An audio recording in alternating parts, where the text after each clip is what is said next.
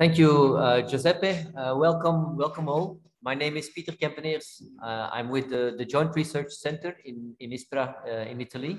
It's the research part of the European Commission.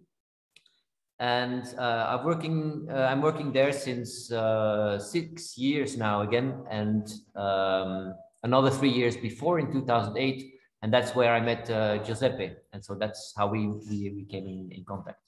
So yeah, nice that you're here. As Giuseppe told you, I'm going to talk about pyjeo. It's a follow-up of the PK tools. The PK tools are working in a bash environment. They're written in C, C++. But because the there's a number of reasons why we moved to Python and ported the code to Python. First of all, I also have to acknowledge the co-author of pyjeo. There are actually two. There's Pierre Swal, also working at the Commission. He was working on his own library, also written in C, and this is called mial-lib, and it's for morphological image processing. And then there is also Ondra. Ondra was a visiting scientist at the Joint Research Center as well. He's from Czech Republic, and he was helping with the interfacing with Python. I'm going to go quite quickly through these slides.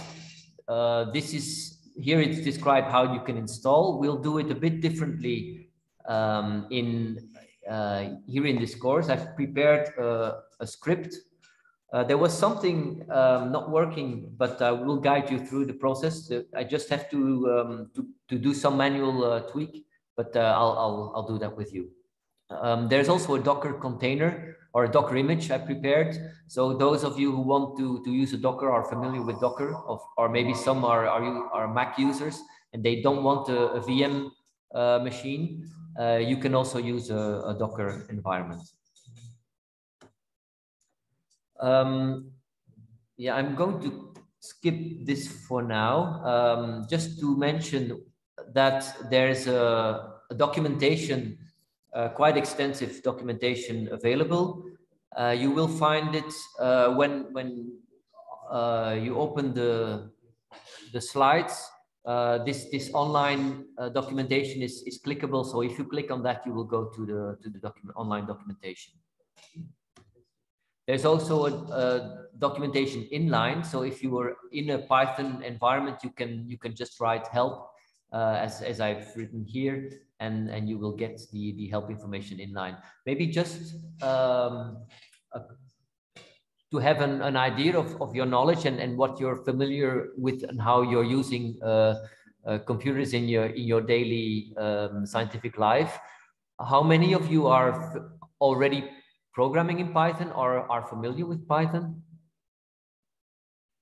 Okay, not so many. I mean, they've been using it through the 2 months. Okay. So, that's optimistic. Okay, that's good. Now it's so Okay, but it's not a problem. It's not really required. It helps. Also, I would recommend to use Python. It's very flexible. I'm a C++ programmer myself as a background, more or less. So for me, it was also new. But I must say that using it now for 6 years, I'm quite convinced, and especially for let's say if you're a bit new into programming, I would definitely recommend starting with Python. There's a wealth of information of libraries, also the community, the support you find there. It's amazing. So I can only recommend. Oh, I think I'll go more in detail once we are in the exercises. But I think it's also important to grasp the idea about the data model we're using in pyjeo.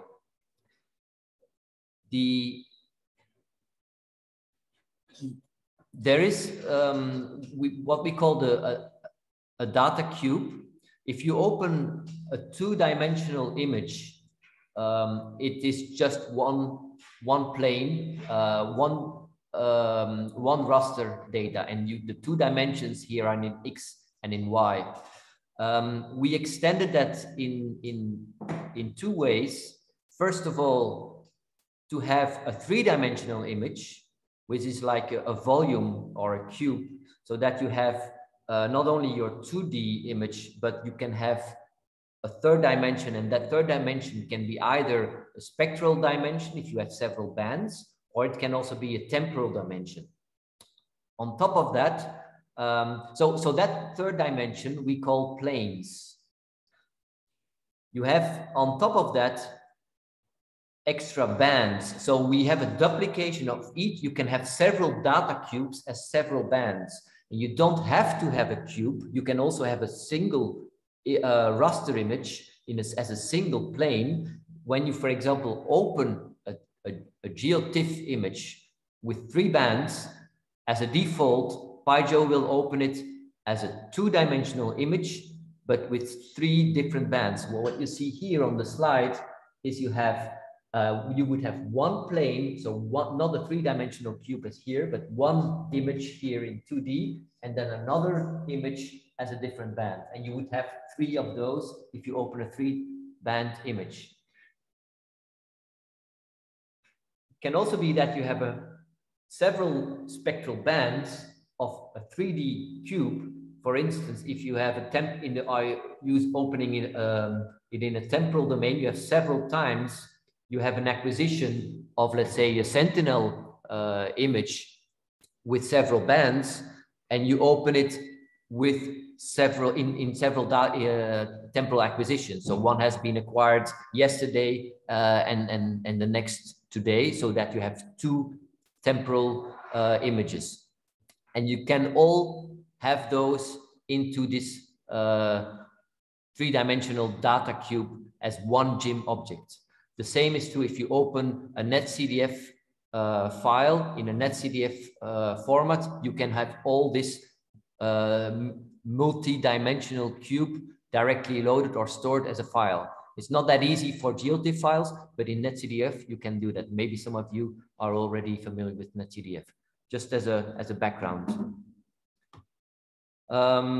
So each band represents a 3D contiguous array in memory. Why is that important, contiguous array in memory? Because what I try to do in this library is to make bridges to other libraries. And this was one of the reasons why I wanted to go to Python, because there's so many libraries available that I wanted to link up the library I made to those others, so that you can interchange any type of functions with those.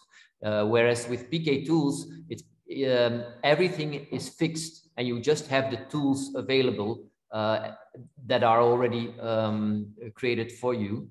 And if you want to link that to other libraries, you have to first store your image on disk and then open it from disk into memory, just to be able to use the other libraries. This is no longer needed using pyjeo. As I mentioned, planes are typically used for temporal, spectral, or volumetric data, and a data cube is defined in a single spatial reference system. So one object, one image can be 3-dimensional or several contain several spectral bands, but it has one spatial reference system. Then there's also a data model for vector data. We go also in that a bit more in detail during these exercises. And then let's go through some example. When you want to open an image, you first import the pyjeo module using import pyjeo, and then mostly we do import pyjeo as pyj, and then you can use all the functions in pyjeo with the prescript pyj dots. And for example, to create a data cube, you just say pyj.gym. Gym is this raster data object, and then in brackets the name of your, for example, your geotiff file. From that moment, you have a gym object on which you can do many things. Any questions so far? So I realize that for those of you who are new to Python, this might be a bit overwhelming, but let's see to a bit more detail when we go into it. Yes, please.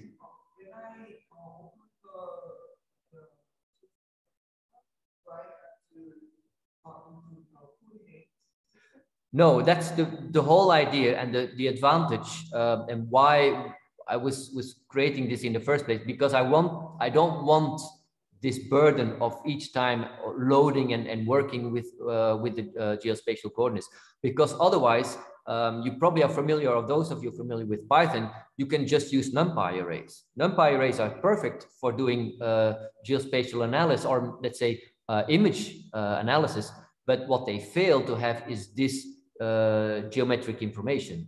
And so here, what we do is we make the link to NumPy arrays. We can use all the function of NumPy, but in the meantime, we always make sure that this geospatial information is contained and also is consistent. So for example, if we crop an image, you can also crop it in NumPy, but then you will lose the geospatial information. If we crop it here, we make sure that the geospatial information is still correct. Yes, please. What I didn't get is that this gym is like, is it like a file format by itself, or is it based in CDF or based in X-ray or based on? That's a good question. This is only in memory. Okay. So this is an object,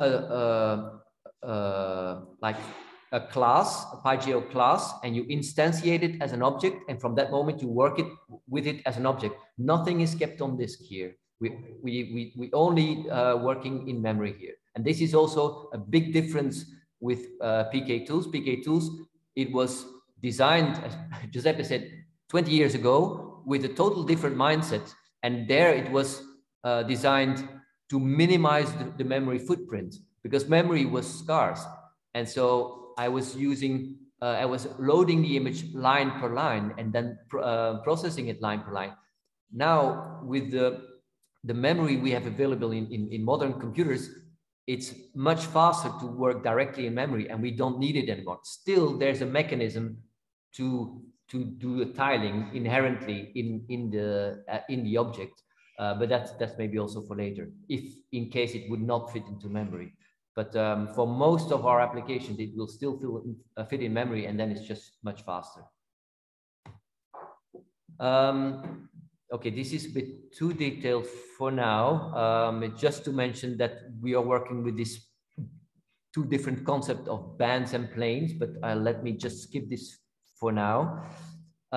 This is an example here of how to bridge this gym object to other libraries like NumPy or what, as you mentioned, X-ray.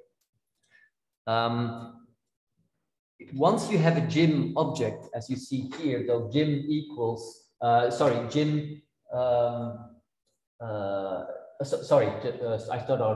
over. If you have a NumPy array and you want to use the pyjeo library, you can create a gym object from the NumPy by calling pj.np2gym and then giving your NumPy array as an argument. Of course, as you were mentioning, the NumPy array doesn't know anything about geospatial information. So pyjeo at this moment would not know either. So here you would, and there are mechanisms for that, you would have to add this information to the gym in order to be a real gym with all the geospatial information in it. There's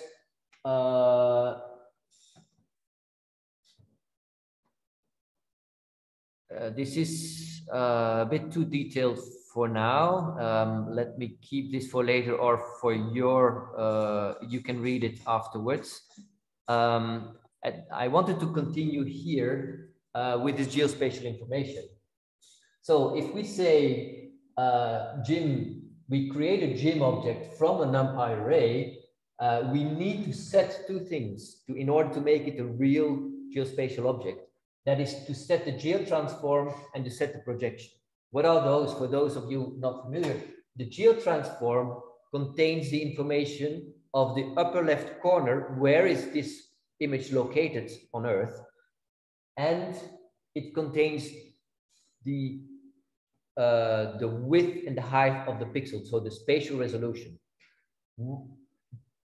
In the image, it knows already how much columns and rows there are. So with all this information, it knows exactly where on Earth this would be located if you also provide a projection, because you also need to know if this is in a UTM or in a European projector, or if this is lat long. So these two information you need to know, and you can set it either manually like this, if you know all this information, or you can also use, if you have, for example, another image where you know, I know that the other image has the same projection and the same transform as I want to impose on this new gym object I created, you can just get the geotransform and get the projection of that other gym image, and then you can impose it on the other one with those set geotransform.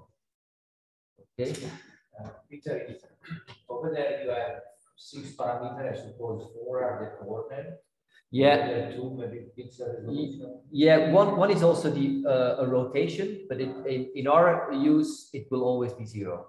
Okay. So there's 2 for the spatial dimension, 1 in X, 1 in Y, and 2 on the upper left coordinate, X and Y, and then 2 zeros. I just took this from the GDAL terminology, and also I'm using the same. So if you want to know which one is which, you just check it either in the help information of pyjeo, but also you can look in on GDAL. It's exactly the same terminology I'm using there. Here is an example to show you how we can use other libraries and just use it to to combine it with pyjeo. So here this is an example. So you import the other library in which you were interested. So a multi-dimensional image from SciPy, which uses also NumPy arrays, and that's the nice thing. I only have to make sure that my data model is compatible with NumPys, and once that is done, I can use all these other libraries which are also use NumPy. And the same is true for X-ray. I can also use X-ray because I'm using this contiguous information in memory. So what you do, suppose you have a gym object where the gym object, you have to see it as an object that contains data and some metadata. The data itself is one aspect. The metadata with all the geospatial information is another. And we can access the data in NumPy format in this way. You just say my gym object, it has some data, and I access the data in NumPy, in a NumPy representation, and then I say I want to access all the values in it, and that is this these brackets with the colon. So sorry for those not familiar, but if you're familiar with NumPy, and so if you're more into, you will be more into Python, you will appreciate it better. But let's for now assume that I want to access my data from gym. I want it as a NumPy representation, and I want to replace each individual pixel of that NumPy representation of that data. So I will just impose data within the heart of that gym object, and I do it in this way. And I can, from that moment, I can use the library I imported do, for example, a Gaussian filter or whatever type of function there is available, and this function asks for data as well in NumPy format. So I give my gym object data in a NumPy array format, and this is then the sigma for my Gaussian filter, the normal you look at the documentation of your ND image from SciPy, and then what it will do, this will create a Gaussian filter version of my gym object, and I will just replace it in my gym. So this is quite efficient without too much memory copies, because it will just ingest it in the gym object. You could also create a new gym here or a new NumPy array, but this is quite a dense format without too much of the memory copy. You will just replace the image in place of your the data in your image. And once you know that this is possible, there's a whole world now open for all the other libraries. And so this is one of the main reasons why I wanted to bridge pyjeo to NumPy, so that we have this available. Yes, please. Those functions apply to all planes and all bands. That's a very good question. There are inherently it will apply to all planes if this is also a three-dimensional function. So here with this, I will provide the NumPy 3D image as a single band. So if you so we have this, we can have multiple cubes in one gym object, and this will only refer to one cube, not in the multi-band, because if we want to access other bands, I have to provide the band number here, and then I have the cube, the NumPy array of one specific of another band. So for now, let's assume for here we have just a 3D NumPy array in that data model, and then it will apply to the same 3D. If this is just a 2D function, you have to make sure that you provide a 2D. If this function of your library is working on 3D, we can also this will also replace the 3D image in the gym. But as NumPy doesn't have the concept of the multi-bands, only of the 3D image, the multi-bands, you can access a different band by providing a number here.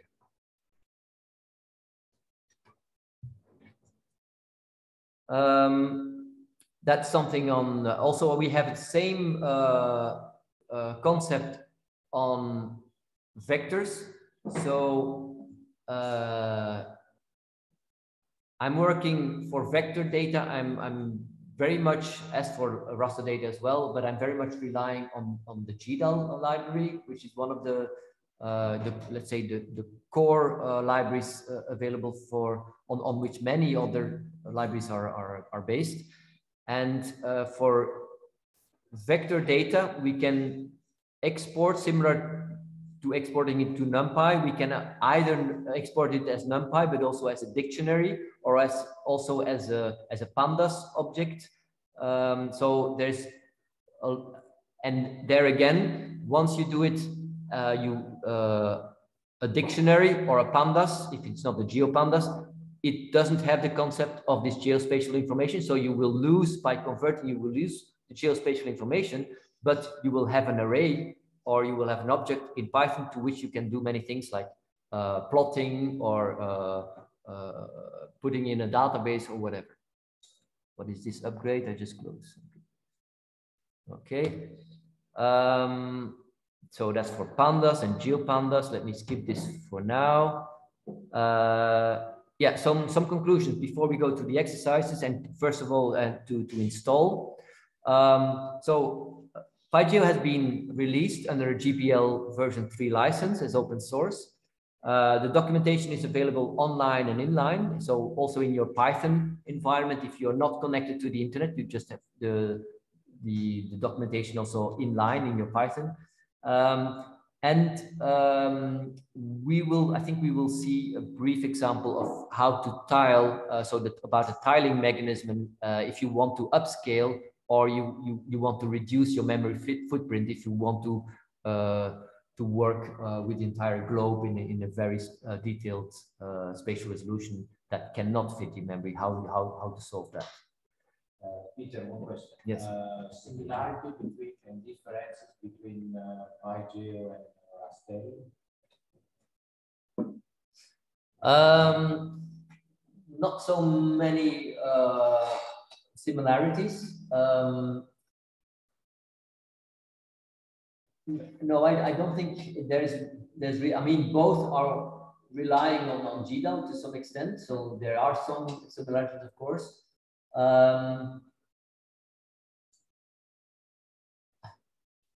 There might be some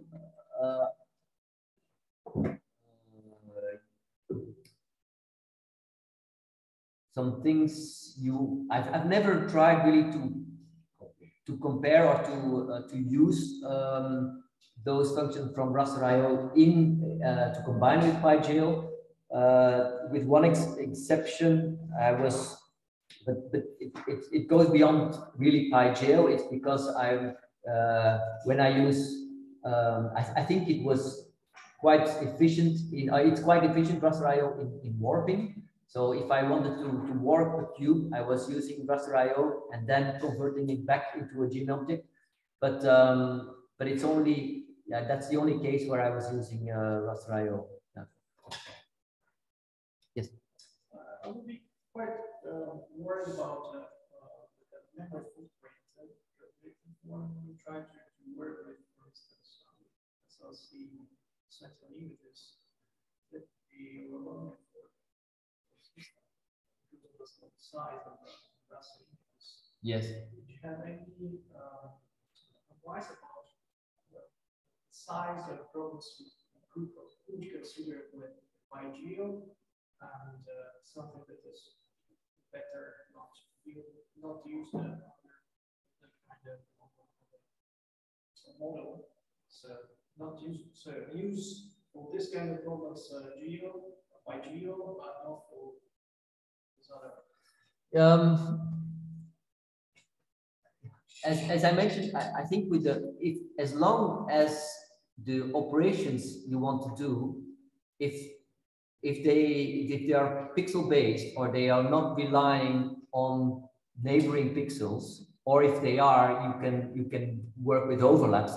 I would tile the image as I'm doing all the time, because I'm working a lot with Sentinel images and working with those tiles. And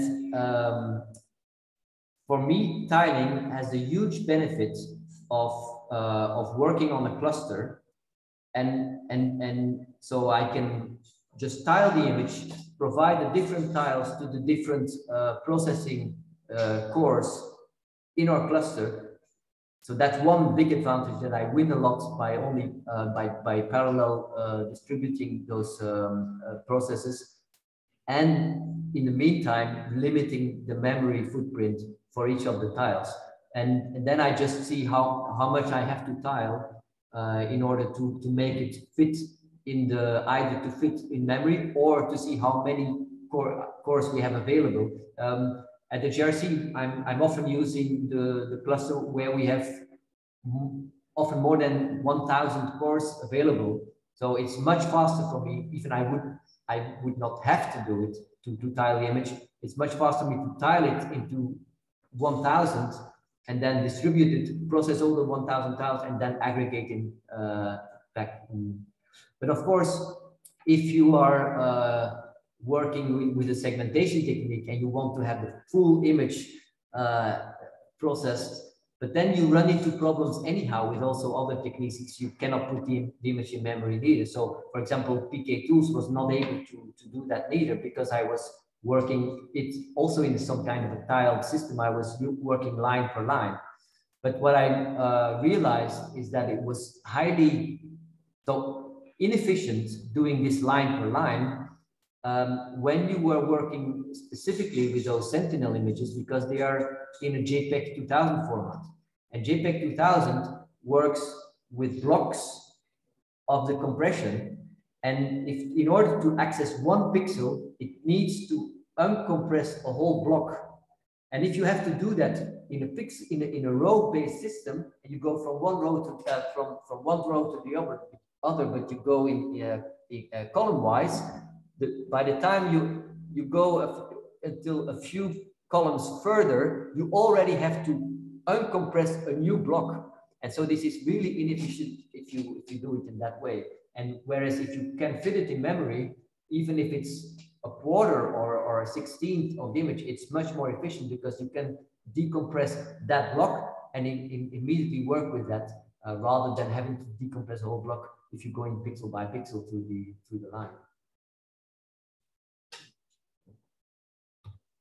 Okay, so let's now try to compile.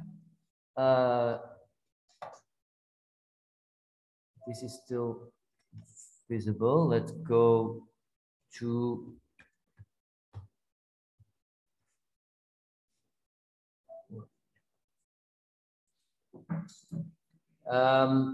did all of you pull the SE data from the GitHub? And do you see that there is a new directory in, let's see, there's here. So you go to lectures and then pyjeo. You see that? You know the typical git pull and the rsync. Yeah. Should be able to see that. And when you've done the rsync, you go to that directory of your rsync.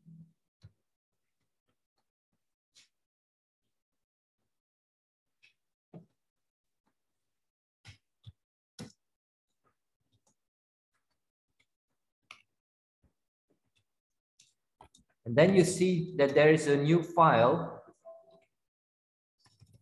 in pyjeo. There's a file in pyjeo which is called install pyjeo.shell.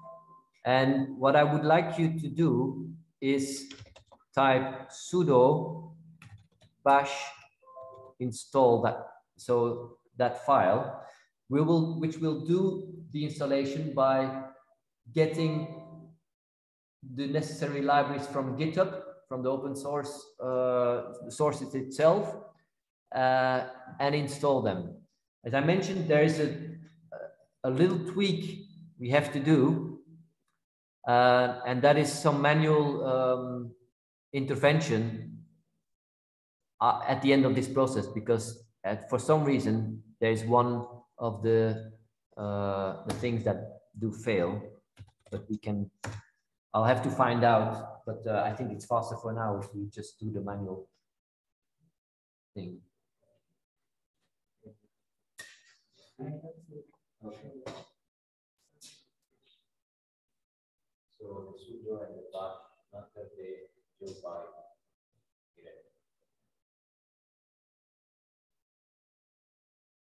Anyone needs some help? Can I go? we put it in the flag now and put The command? Good idea. Directly where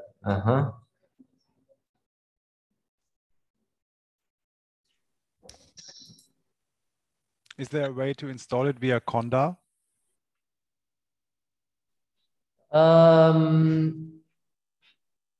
Probably.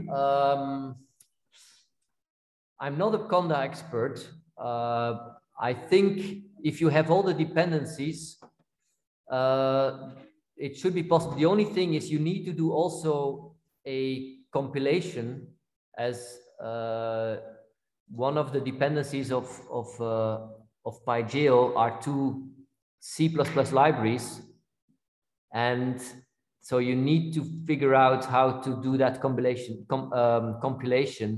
in Conda. So it's something So I need. Probably not. Let's say. Well, yeah, maybe not so on the. Not how we are used it from Conda, at least. Yeah, what I do sometimes, and that's for users of the GRC who are who don't want to do a compilation, because in our system in the cloud we provide is all the C++ libraries that are needed are available, but and those are not the ones that are consistently updated. But for example, if I have a new Python version of pyjeo, then you can install that in a virtual environment, and that's something we often do. But in the Conda environment, this is something I need to get into and to make available. Thanks. And by this, if there's any one of you who are into creating Conda packages and are willing to help, I'm also very interested. I don't remember, but is there any snapshot of pyjeo available? Where in? In Debian-GIS? Not yet. There's something I would like to discuss also with you, because for PK tools there is, and I would very much like it to have it for pyjeo as well, because it would make life much more easier indeed also for us. Let's go. Is it finished maybe already? Okay. So here's the command again, and so most likely it has stopped with some error. And so what we will do, is it still running for you? So I'll wait a bit. You stop with which kind of error message? Let me, well, I think I will have it, although it seemed that it was continued. Probably I have the same error message here as well. Let me check.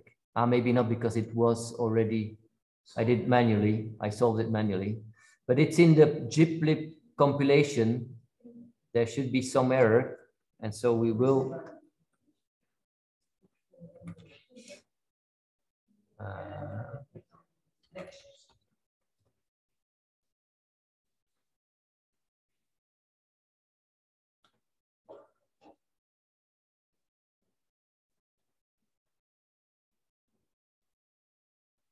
Can I increase the size here? Yeah, but probably above. I don't know. Can I okay. I mean, because in my laptop, I think it also works.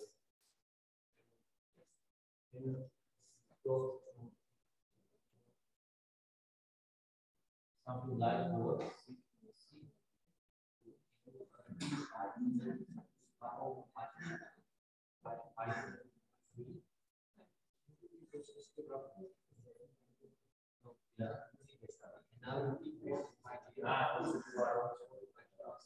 Who's doing the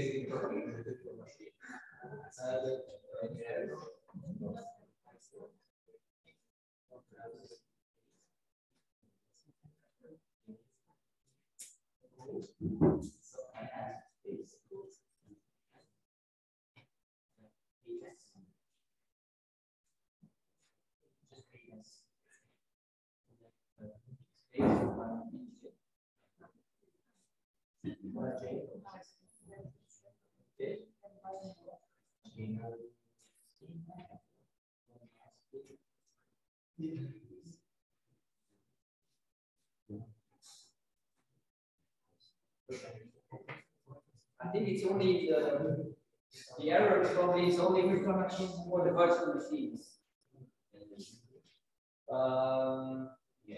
Is there someone who has the error?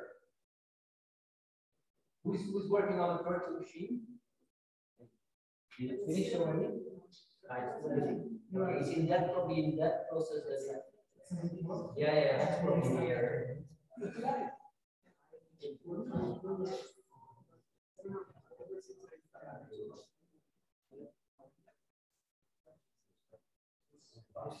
Okay.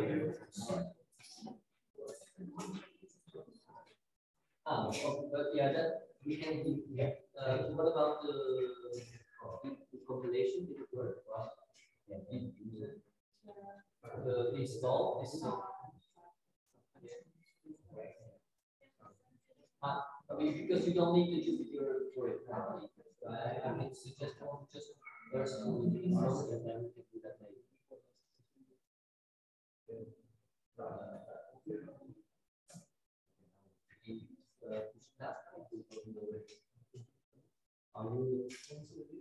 Are you doing exercise in lectures?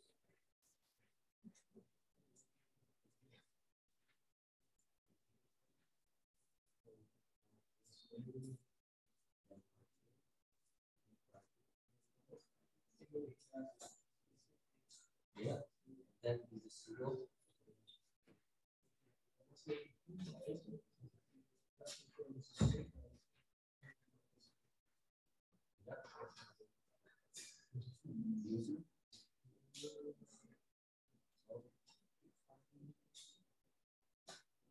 Here, I have to refer my attention.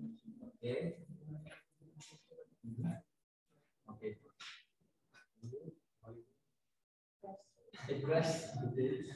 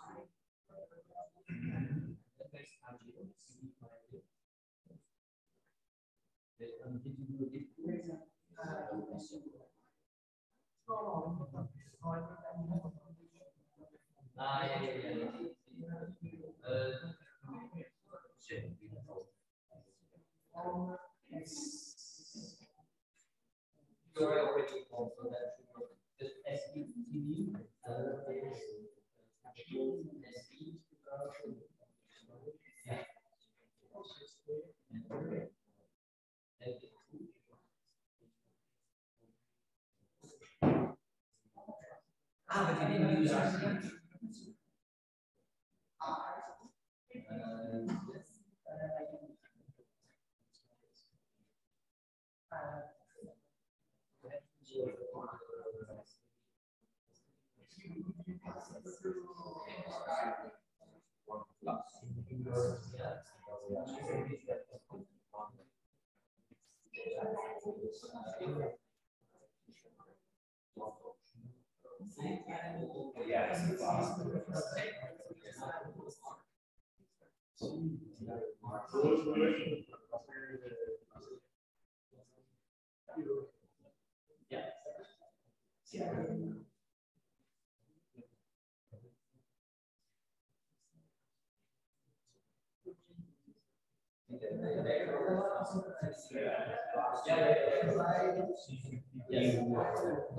Okay, you have okay, it's normal. I understand.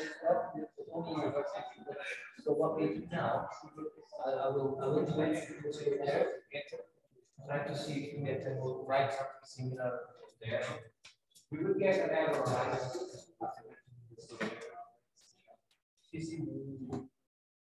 Yeah, I don't have the error here, but it should you should have when you scroll up, you would see some error with CC. It's the C compilation, and it's shown in red.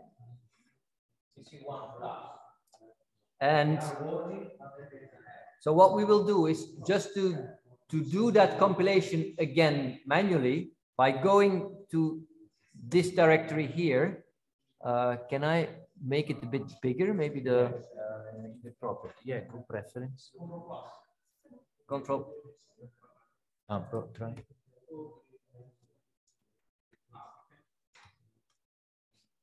Yeah. Okay, good. And then I'll try. Even more.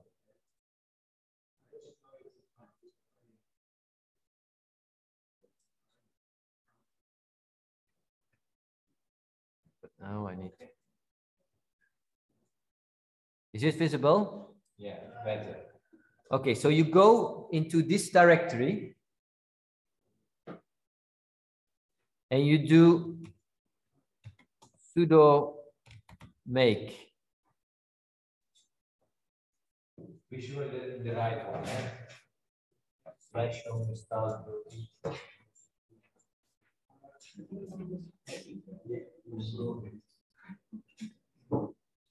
And that worked for me in the virtual machine as well. So it's exactly the same as what is done, what should be done in the script, but here I do it manually, then it worked. So I don't have an explanation for it.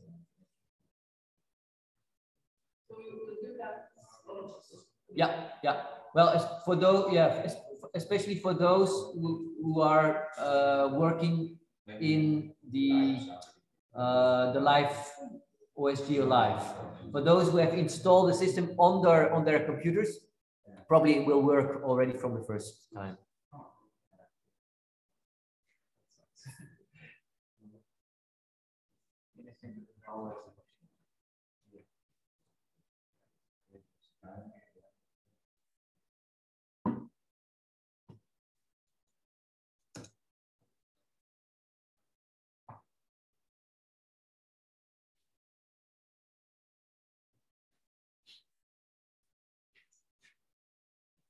Mine will be fast because it still has the yeah.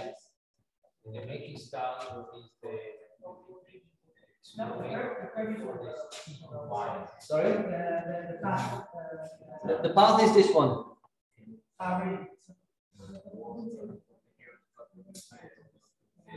Okay. So, and then after the make, there's some wording, but no problem. Yeah, the word is on okay, perfect. And then you do sudo make install. Okay, yeah. Or let me do this. You can also write Sudo make and sudo make install for compile SQL.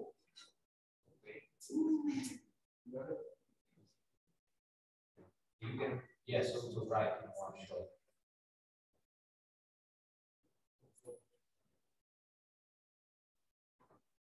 So I know you are all Bash experts after the nice courses of Giuseppe. So you know exactly what this is doing. Also might be this is just you can also have the semicolon here, which says I want to execute this command and then I want to execute this command. So it would also be possible with a colon or a semicolon, sorry. What is the difference if you put 2 ampersand here instead of the semicolon? For the second only if. Correct, very well. So this will only be executed if there was no error here.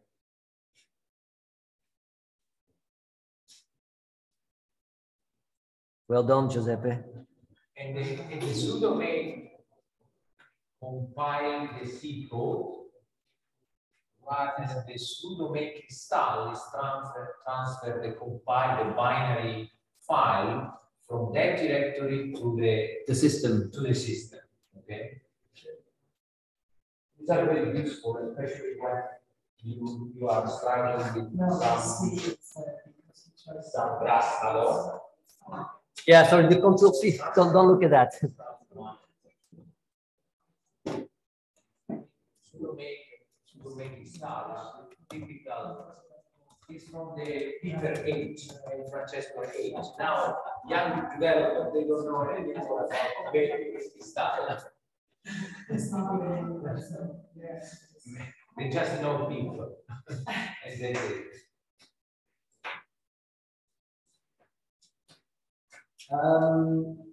Who did this already? And it worked.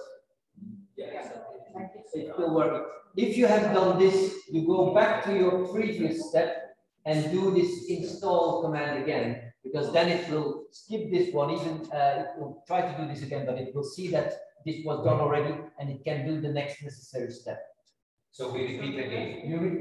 So you repeat the install shell, the bash install. The bash install again.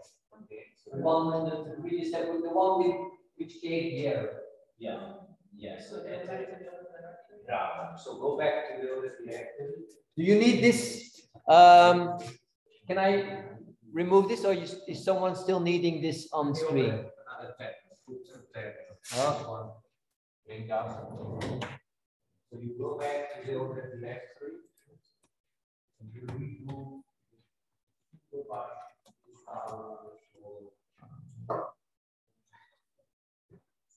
okay, so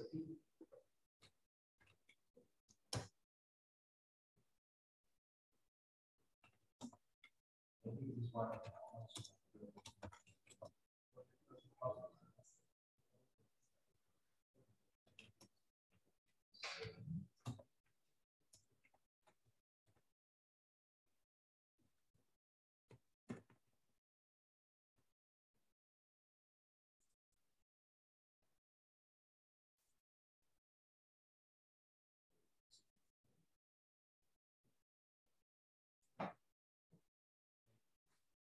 So here you have the manual command, which you had to do if you had some problems, and here you have the original one that failed initially, but which should now work if you have done this manually. And how do you check if it works? Okay. First of all, the last line you see, what is it?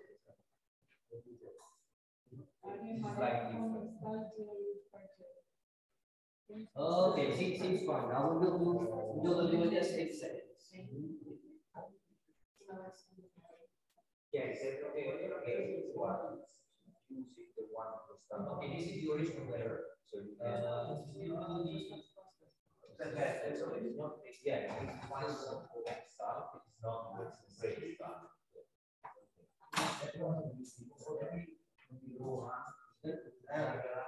Because it's zero. This is the original error, the same as yeah, so maybe it's either crashing because of memory, like yeah, I don't know. It's not responding.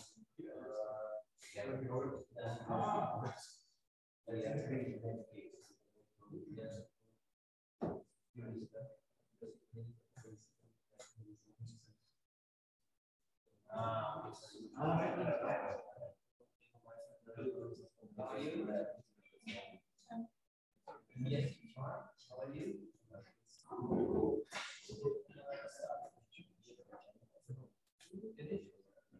Oh, that seems fine.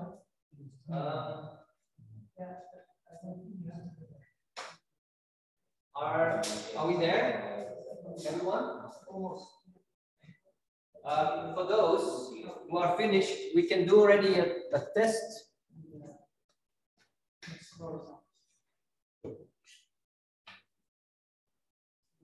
We can do a test by writing Python 3 minus C import pyjeo pyjeo.gym.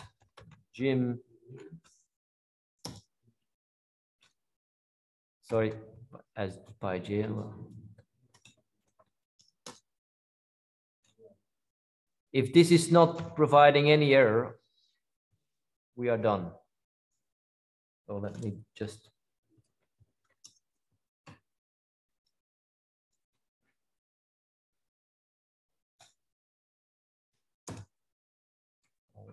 Or another one would also be print version. You can enter one of these two commands, and it doesn't give an error so far.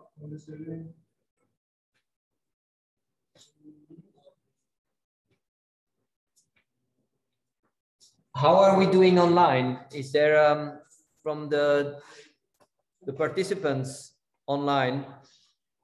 Is it all working?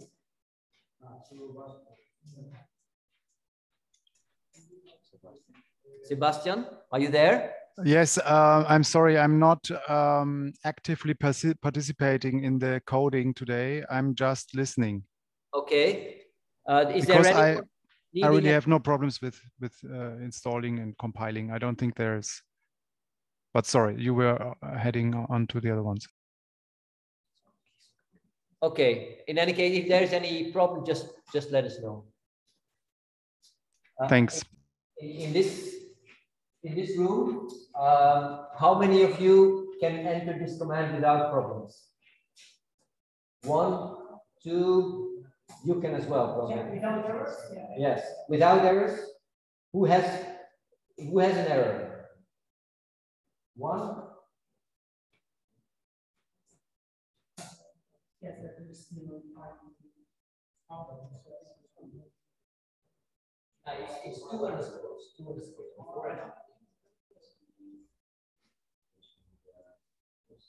Okay, perfect. Mine, there are 2 underscores before version and after version. You have an error?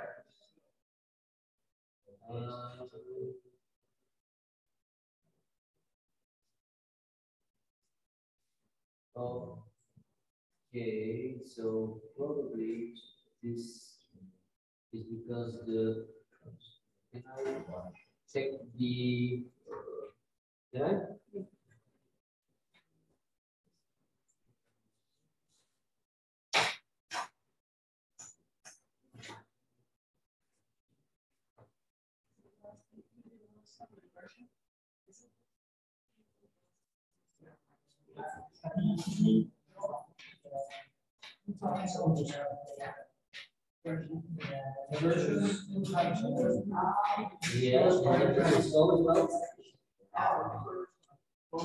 Okay, and then we do the go.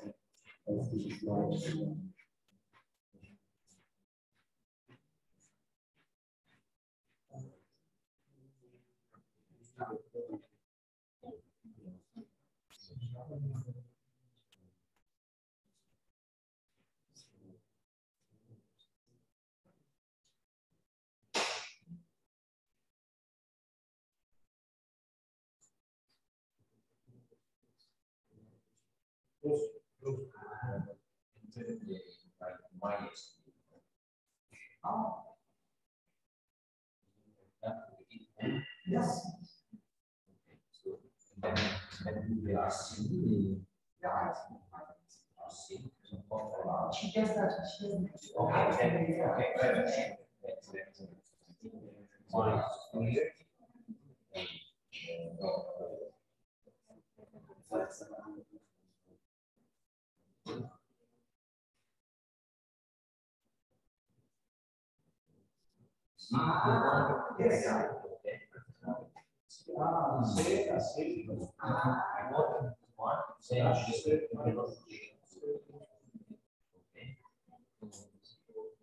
Now enter the supervisor start. No, in the action. See the action. Yes. My face.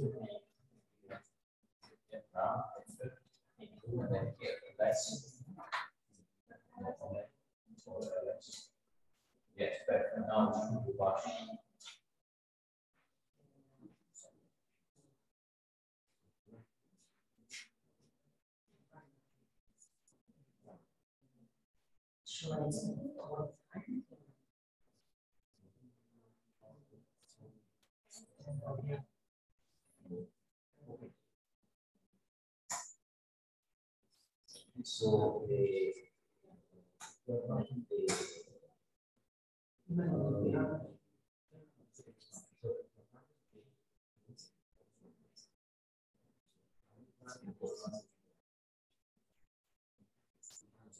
So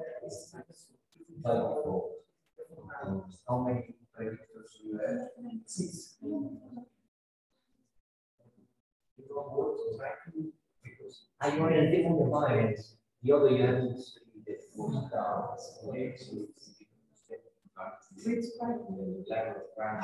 thought it was 5.38.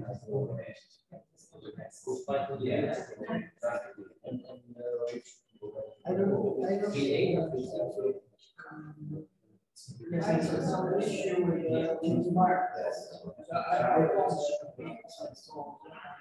After I completed my install, but after that I can't see that.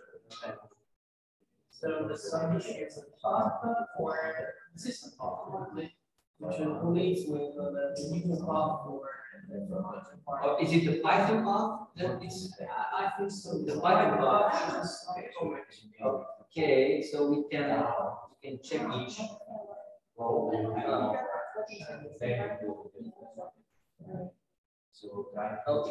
Can we go back to the previous environment to the base again? So you're in the base environment. Yes, that's the problem. That's something not working for base environments. Maybe generates the Python path for the system. Okay, let's try to set it. Because you install by sudo. Yeah. And that's probably installed something for system or root path for user. True. Python path. True. Base. But Some settings that you can use to narrate the system. exactly. So why is it working there? Because there, the environment, the virtual environment was created by still inheriting from the system. So you are using both. You are using both. Yes. Environment and the system. So what we can do here is through the installation of the pyjeo with manually, but with the user installing. There's some settings that you can use in an environment, which is that they activate so we inherit from system. But if I just do the setup install environment, it should look better in the environment. We are going here, but I need to find here.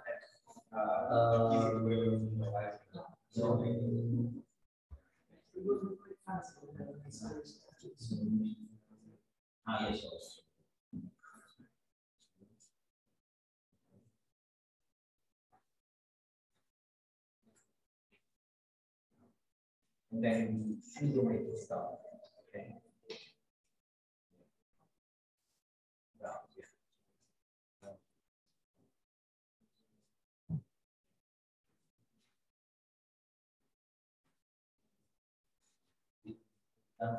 Start.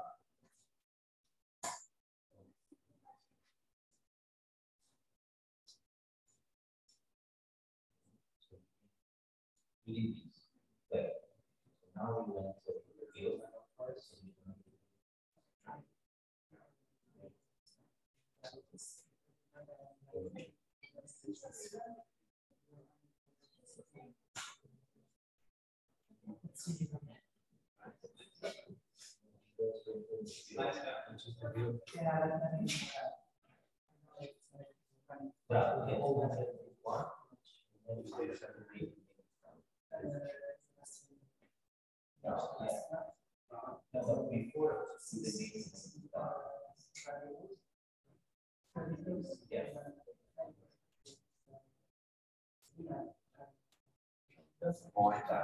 When you use virtual env, you have to call with create environment. You have to call virtual env to create environment with -- system side package system. Yes. You can install the root and Yes, indeed. But you have to recreate that thing. I don't know where is the. I think this is also clear.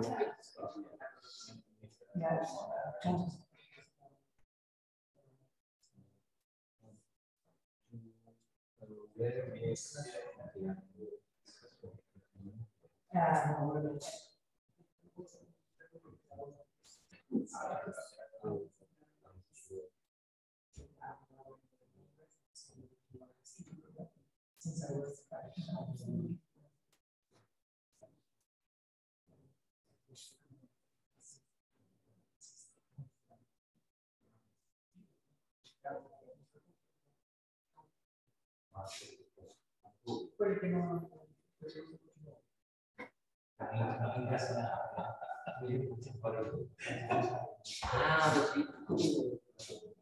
There's no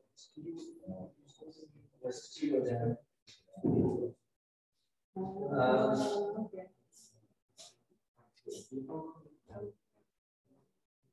Yeah, I.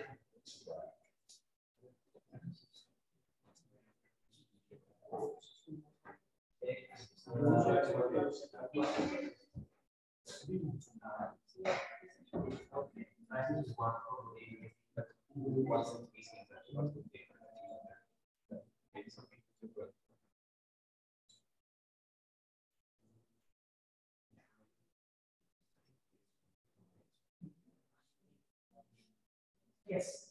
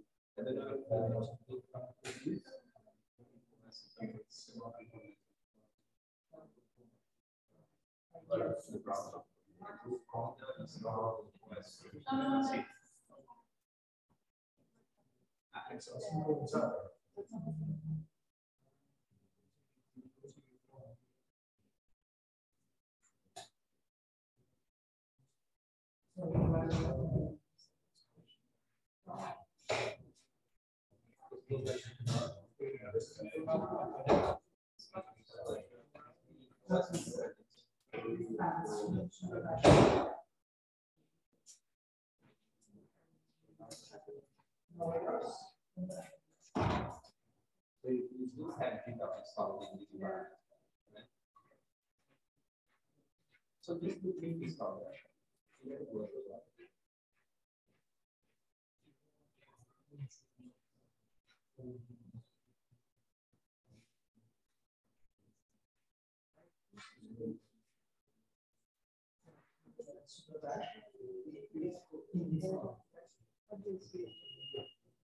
So what this thing is saying is that instead of like going less field,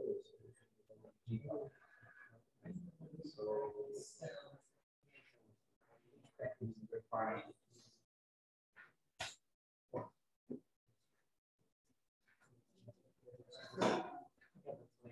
you're getting from some other right? For example, when you get to the requirement of the West field, what we're trying to do.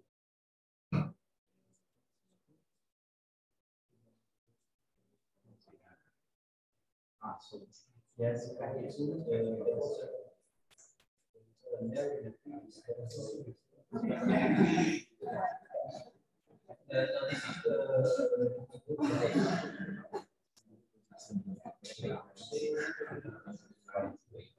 Yeah, because there was a pre-note, right? Previous term.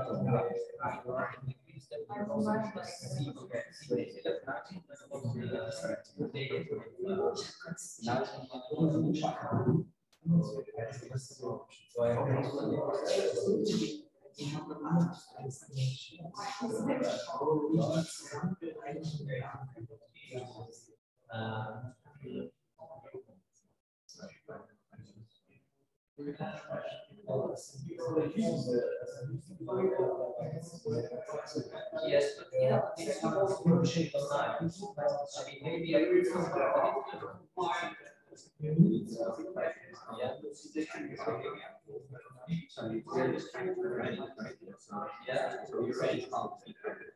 probably that's not true.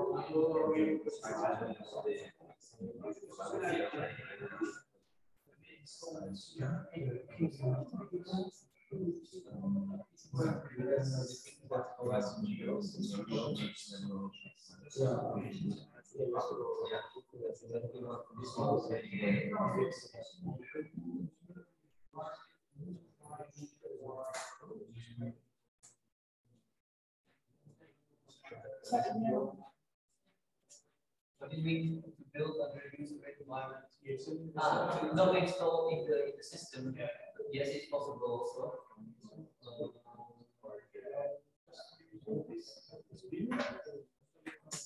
I think CMake.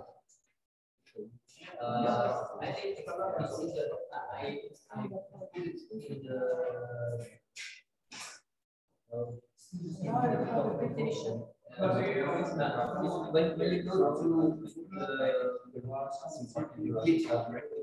GitHub pyjeo, there is written install not in install in user environment. There is you have to provide in the name and the CMake, you have to provide a file where you will install it. And then it's there. Yes. True. Yeah. So yeah. So I documented it, but here in the next week, I think it was important.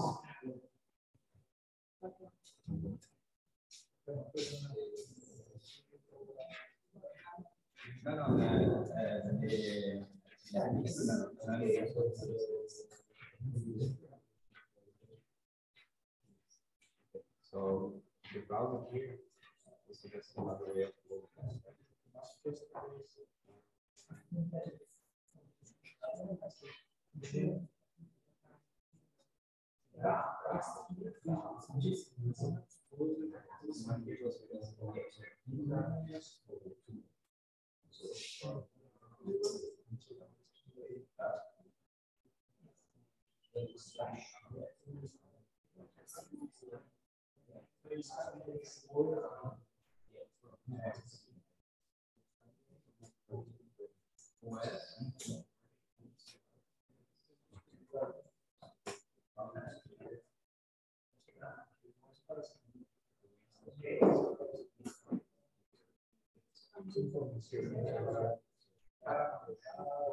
yeah, so what's the most important OGR, right? Now we can see how we can sort it. Here.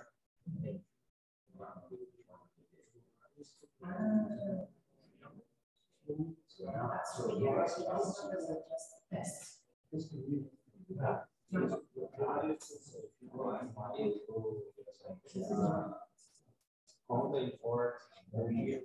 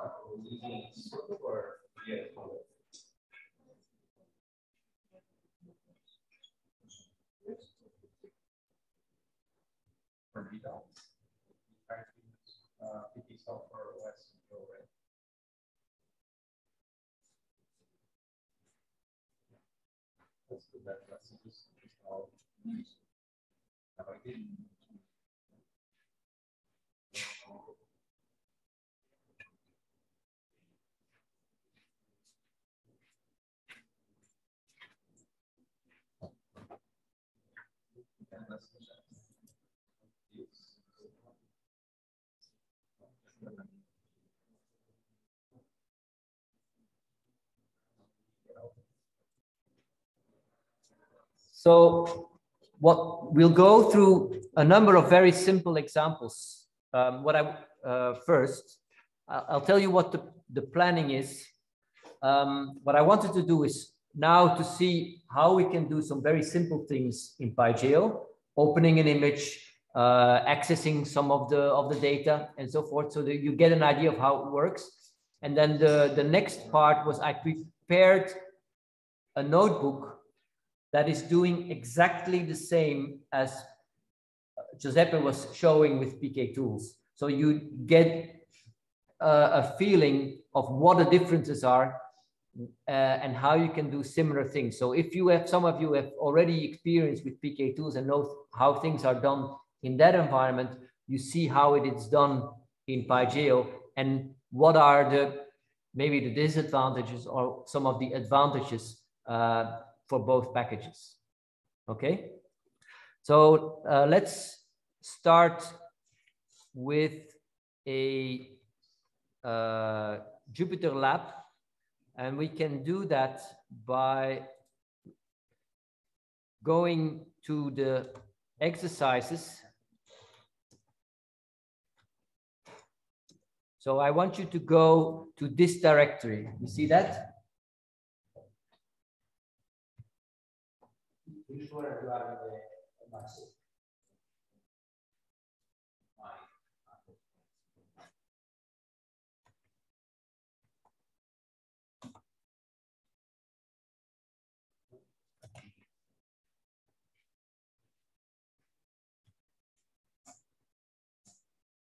And then you can enter Jupyter Lab space and then the file pyjeo introduction.ipy notebook. Please always try to use the tab key, as Giuseppe has told you, I'm sure, so that you don't write any errors when you type this in.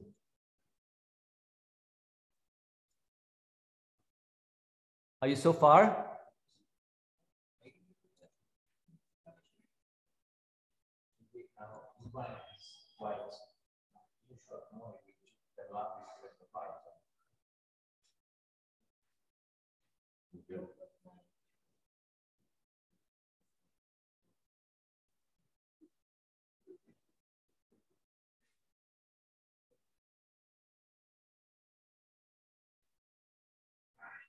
This won't be every mistake.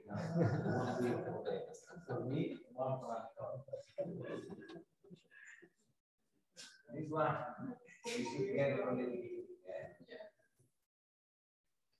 Can I enter this command? Is it fine for everyone? You need to see this still. So this is starting the Jupyter environment in your browser. Who of you is not familiar with Jupyter? No, we use long. Yeah? We use old classes. Okay. So the nice thing about Jupyter notebooks is that you can write some markdown, as Giuseppe has shown you. And so it's very interesting for doing courses. You all know how to execute cells by either controls or shift enter. If you do shift enter, you will automatically go to the next cell. So a few words here of an explanation. Here, I'm importing some libraries.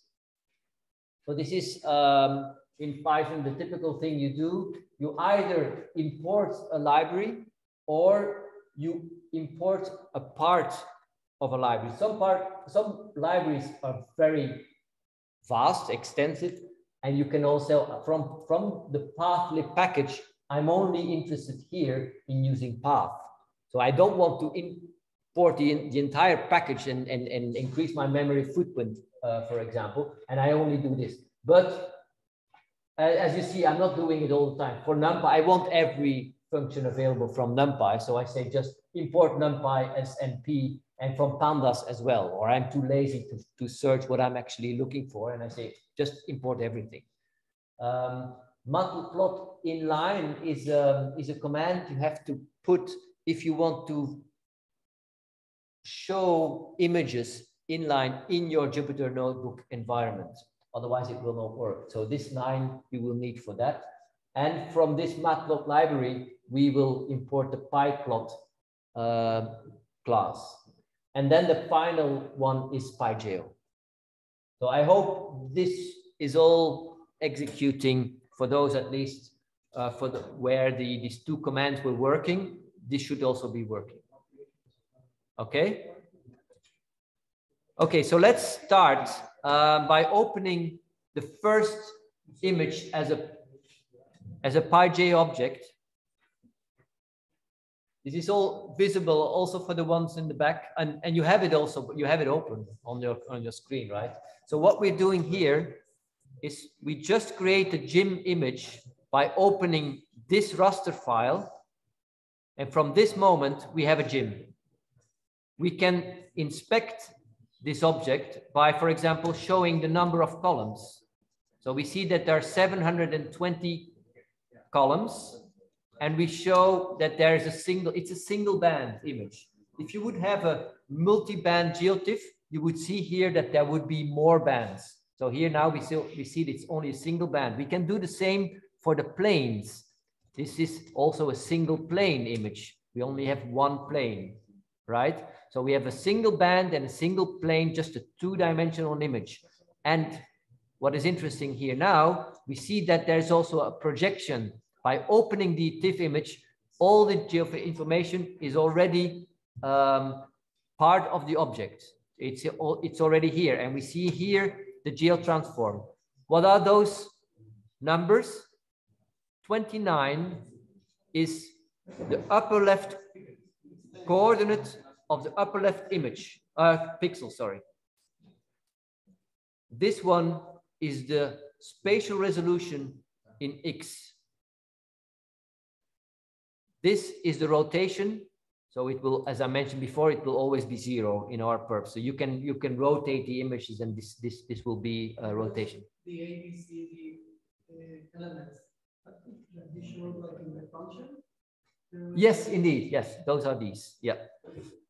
This is the upper left coordinate, the y coordinate of the upper left corner, the rotation for the y, and then the spatial resolution in y. You see that there's a minus here. Is that might be surprising for some? Does anyone know why there's a minus here for the spatial resolution in y? Why isn't it just as for x 0.008?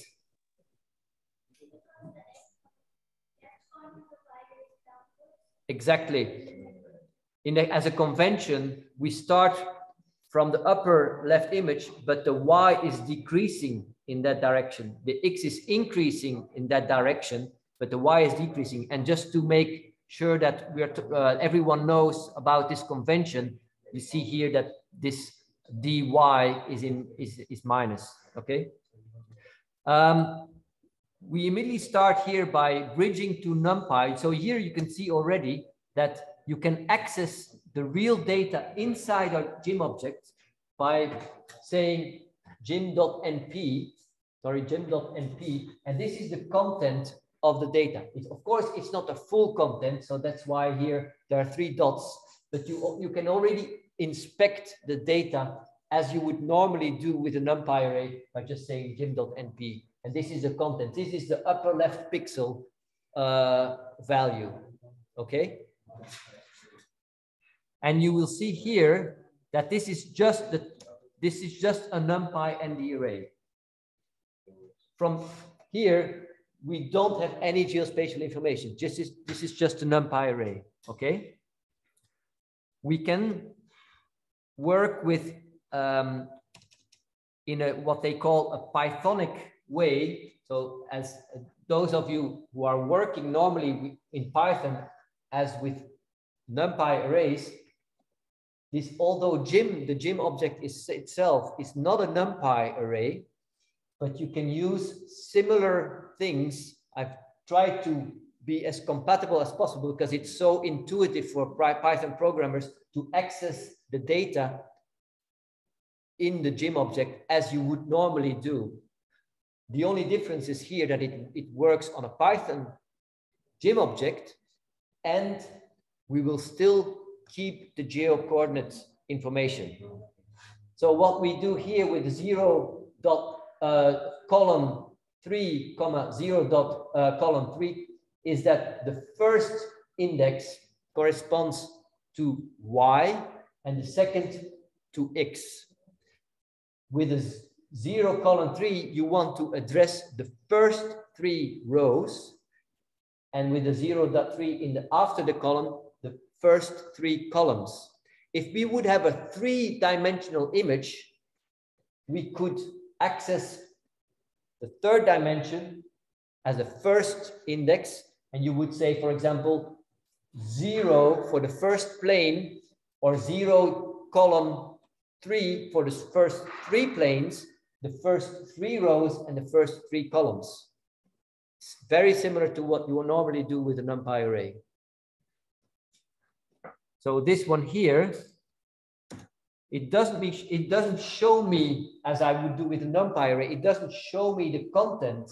It just gives me it says what I return is a pyjeo gym object. But if I want to show the content, we know how to do that. We would just say this one .np. So we access the actual data inside this one, not the full data of the gym, but just the data of this part as a NumPy, expressed as a NumPy array, and we see the 3x3 here. Okay, but to show you also that we haven't lost anything from our geospatial information, we can get the bounding box of the geospatial bounding box of this part only, and we would see that this is not the same as the bounding box if you would put this. So here this is the bounding box of only the first 3 by 3 cells. Okay. Similar to what we call in Python the get items, here it will return a new array or new Python gym object, but we can also set those values by assigning some value to it. So what we do here is we assign, we get access to this first 3 rows and columns, and we put them all equal to 0. So this is a very efficient and straightforward, intuitive way just by accessing my pixel data and assigning a value in a Pythonic way, let's say. And we can show it, for example, we show the first 5 rows and columns in this way in a NumPy representation, and we see that those first 3 have been assigned to 0, and these are the original pixel values. Is that clear? We can also, thanks to what we get in return by just making sure that my data model can be interpreted, or I can export this data model and bridge to NumPy arrays, we can use all the functionalities, not only the functionalities for the libraries, but also for displaying. So we can easily display a raster image data by using the matplotlib, which is already capable of displaying NumPy arrays. So we do that in this way. We say, this is the normal way matplotlib is working. We say we define a figure, we add a subplot to it, a single image. So we could have several rows and columns of images by putting that in these variables here. We show the image, which image to show the gym object. We cannot give a gym object because matplotlib doesn't know about gym, but we can give a NumPy array. It can work with NumPy arrays. So we say gym.np, and then we show the image. It's a bit strange, these colors. Why is that? Because when we see there's another, if you go to the help information of pyjeo, you would see all the modules that are available. But one of those modules, what you might remember from pktools, pkstat, here we have made it in a submodule stats, and it's just get stats. If you go to the help information, you see there's numerous ways of getting statistics, the same options as for pktools. They can have history, histograms, and all these things, but just without any information, it will give you basic information like the minimum, the maximum, and the mean. And what you see is that in the image that Giuseppe provided, it has quite a very low number as what you would call it, maybe a no data. You want to see it as no data, but it's quite a large or negative number. And this is the reason why matplotlib has problems of showing it. It cannot stretch it very well. So so you see also calculating the mean. If we would do here get stats and then make, for example, if I would say I'm only interested, I say source min equals 0, it means I only interested in the positive values, and I get rid of those large negative values, then I get some real values here that are interesting to me. The minimum is 0, the maximum is 7.5, and the mean value is 2.95. So this also the same as in pktools, you have source minus, or you can also have a no data value, but you can put this information here and you get immediately the information there. And we can also, this is a bit, go a bit more advanced maybe, but what we do here is exactly the same as above, but you can already have a feeling of what is possible with this with pyjeo. And we say I want to show the gym.np as before, but what I'm doing here, I say I want my gym object, but I'm only interested in those pixels where gym is greater than 0, because this is providing me, there's several things going on behind the scenes. if I write this here, gym equal bigger than 0, it does not give me a Boolean like yes or no or true or false. It will give me a new array, a new gym object with ones where the pixel values are bigger than 0 and zeros where the pixel values are smaller than 0. This is an array or a gym object, a new image of only those where the pixel values are 1, where gym is greater than 0. And by providing this as an argument, as we had before in 0 to 3 or 0 to 3, it gives me a new gym object with only the positive values, and where they were negative, I put them to 0. So this is quite a cryptic way of writing, and those of you who are working all the time with NumPy arrays, this would be quite easy to understand, but if it can be a bit overwhelming, I admit, if you see this as a first time. But just to see, and I could write this in several lines where it would be more acceptable for some. But this already shows you what you can do. And then if you just execute this cell, it takes a little longer because there's, as I said, there's a lot of processing already behind the scenes. But here we see a nicer image than the previous one, because now all the negative, the large negative values have just put to 0.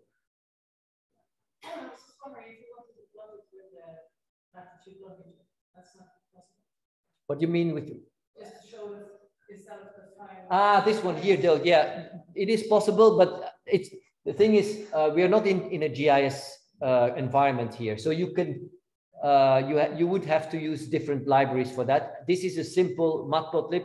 It only works with NumPy arrays, and as I mentioned, NumPy doesn't have a clue about geospatial information. So then you would need more geospatial visualization tools and not just matplotlib. So this was not the idea of here. I wanted to just, if I'm prototyping, I just want to see the image, and I'm not for now interested in the geospatial information here.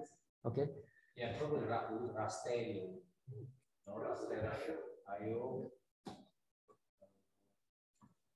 with some plotting. There is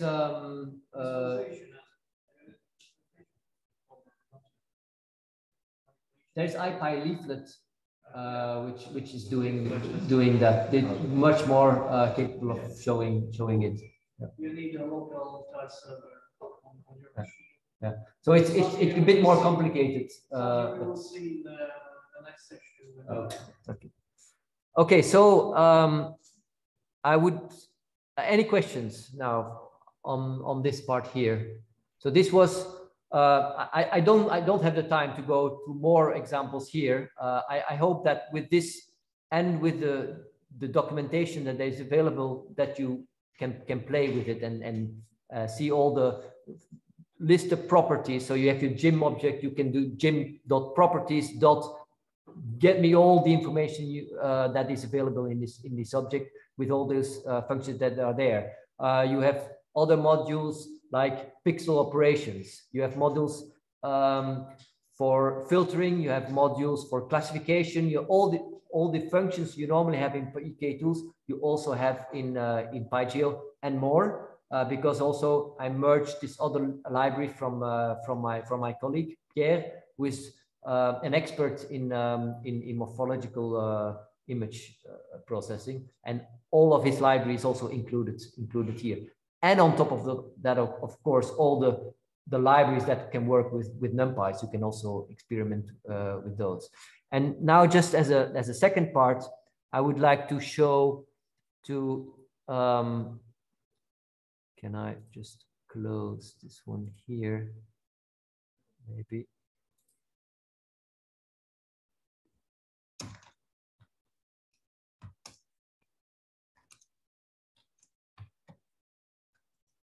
So, where is it?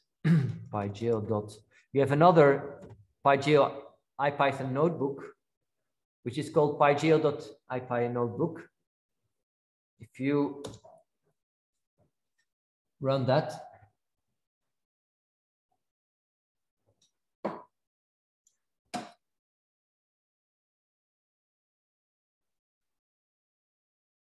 maybe go, I'm not sure how much time we'll let, we can, the idea here is I'm not going to, if we not have time, explain every little detail, but I want to see that we can do the same things as Giuseppe was showing you with PK tools, okay? Again, we import the libraries we need. And one of the first things you've seen with PK tools is to get masks. Here we get 3 different masks, and we can do the same here with pyjeo. And this is the first and the only example here where things run a bit slower in pyjeo than in PK tools. In all the other examples, it's faster, up to much faster, because we're doing it more efficiently in memory here. But you have to also know that behind the scenes, when we do something in pyjeo at a memory level, behind the scenes, there is always a C or C++ code, either because we're calling some NumPy function, or behind the scenes, we're calling the same functions as we had in PK tools, implemented in C or C++. But if we are doing something very specific for which PK tools was designed, and we have to call a similar thing from here, it's first of all, it's the same functionality, so it will not run that faster, except that it will run in memory. But if we are doing, the big advantage of pyjeo is that it is much more generic and flexible, whereas with PK tools, you have one function that has to be designed like this, and you cannot alter much, or you have to tweak with the options. But if the option is not available, I have to start with programming it, or maybe Giuseppe in the past will say, Peter, I want this option, and I had to program it and then putting it available again. So in pyjeo, this is not needed for most of the cases anymore, because you can program it yourself in a Python environment. And it's only the base functionalities that are implemented in C++. And this is what we see here. There is not such a thing as get mask, but what there is the Pythonic way of getting mask, but there's quite some things, there's much more going on behind the scenes than a very dedicated function that gets a mask immediately and it goes quite fast. What is happening here? Here, if you see, I wanted to get a mask for every pixel between 1 and 2, or between 5 and 8, and 0 and 10. And I had these as options, and I only had to go through the image once and just check the pixel data and output an image. Here we're doing something similar, but much more, much more than that. But we have to do quite some things. So let's see to get a first mask. First of all, I'm opening this image as a GIM object. What I'm doing here I'm creating a new GIM object. And this, as I said before, I want only those pixels to have values 1, where my GIM pixels are equal or above 1. So there's one time we have to go through the image and it returns a new image. This is a similar one. I want a new GIM Python object with all the pixels equal to 1, where the pixels have been smaller or equal to 2, gives me a second image. I'm combining these 2 images where both have to be true. So this gives me a new Python image, and I store it in a new image. So I have to run through many times, as I had to do only once here. But of course, this is a much more intuitive and Pythonic way by you can combine this with as many things as you want, and put an or here or an and combine it with another image you had in memory. So there's many things you can do, but there's a drawback, and that's you have to do quite some things here. But as it is in memory, still it is quite fast. Peter, the option over there about data and no data, you are using some default value? No, that's a good point here. Probably you are not getting 0, 1. Probably, no? Because as I'm only interested in above 1 and below 2, I'm not interested in it. It doesn't interest me if I have to put no data 0. Because if it's 0, it will never be above 1. Yeah, but the data become 1, no? Between the 1 and 2.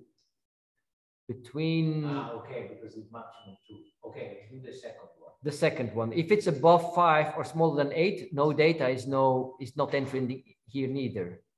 And the data 1 is the default, become 1. Sorry, the data. Yeah. So here it's 0 and 1 as a default. I can change that by saying, I could say times 5. Right. Then I have 5 and 0. Okay, get it? Yeah. Here, this will give me an image with zeros and ones. But if I'm interested in zeros and tens, I can choose to do this times 10 in a very Pythonic way. Right. Just an image times 10 gives 10 times the values for each of those pixel values. Okay. Similar, you can apply masks. I did already execute this, I think. Here you can apply masks by doing it in the with PK tools. But I can also say the similar, all the pixel values where I had the mask 1, where those were all these places where I had a 1, I want those values to be -9. And where they were 0, I want to keep my original value. This is exactly the same as applying a mask. So I want on where the mask was 1, I want to have a value -9. Where the mask was 2, I want to have a value -5. And where the mask was 3, I want to have a value -10. Similar as you were doing here. Okay. We can combine, we can skip all the previous steps before, because this mask 1 was nothing else than this here. So we can do it also at once, skipping these intermediate arrays and reducing a bit the memory, because once this is not needed anymore, Python will do an automatic garbage collection and say, okay, this value is not needed anymore. I'm going to clear that memory. Is it considering non-data values? Or imagine you have 9999 value. For these operations, they are not considered. Okay, so no. You have to think about it, but you can perfectly do it with these type of combinations. And so all of this here happens in memory, and there's no intermediate file writing. But suppose this is the final step and you want to keep this information as a real image, not only as the NumPy array, you want to keep also the geospatial information. You can just say IO for the IO module, write, and then the image path name and whatever creation options you're already using with PK tools, like compress and some options for the compression. So this, you can put whatever gem object and then do IO write, and it will write it into a file. Compositing. Here we were getting a mask with PK tools, doing a composite, or doing a stat profile.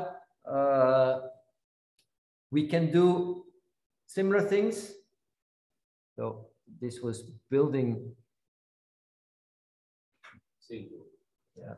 Okay. I've not called it I've not called it composite. I've been calling it reduce plane.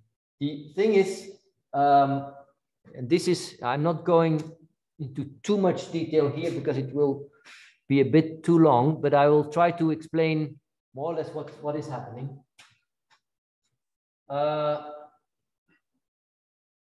I'm using the libpath module from Python. The libpath module can work with directories. It can work with directories and also wildcards in directories. So here, the first number of files gives me all the files with month 0, 1, 2, 3 to 9. And the second one is 10, 11, 12. This is very similar to what you were using, Bob, in Bash, but here we are doing it in Python. The path lib also provides me a way to loop through these files with a wildcard. And that's what I'm doing here. Loop through all these files and create me a gem for each of the files you encounter. So the very first time I'm encountering the file, which will be probably month 1,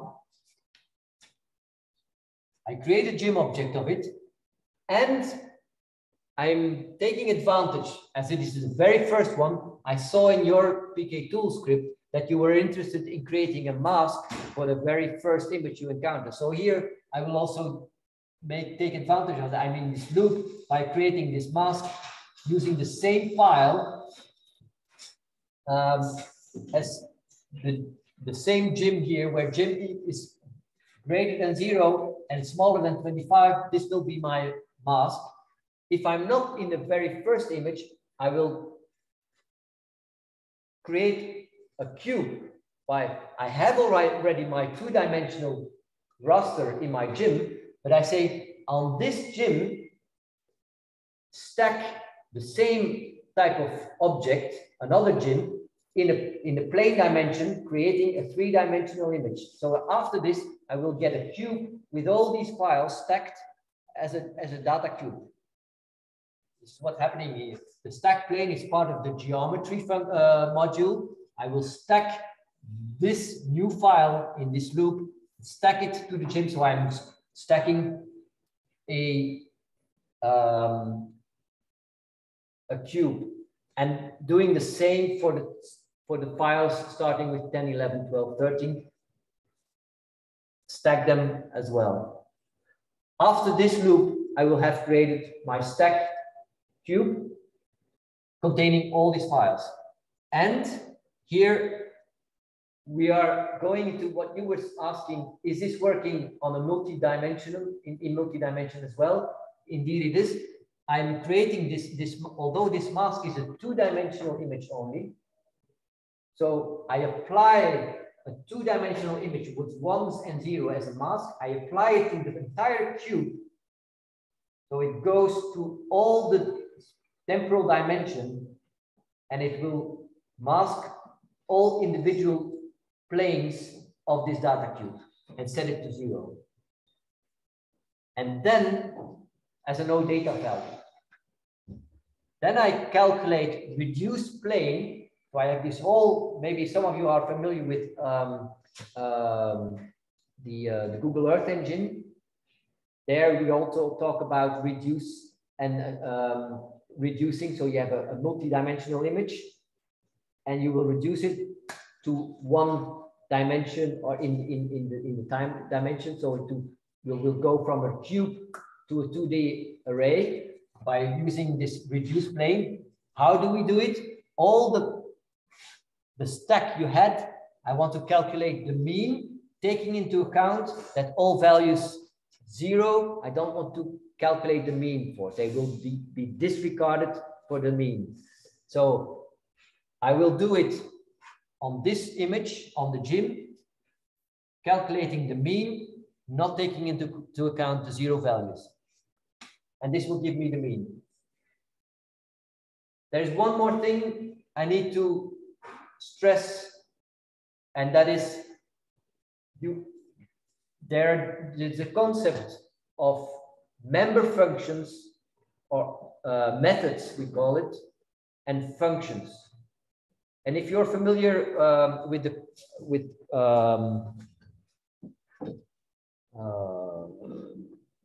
programming, you will know that for example, what you see here, this is a method.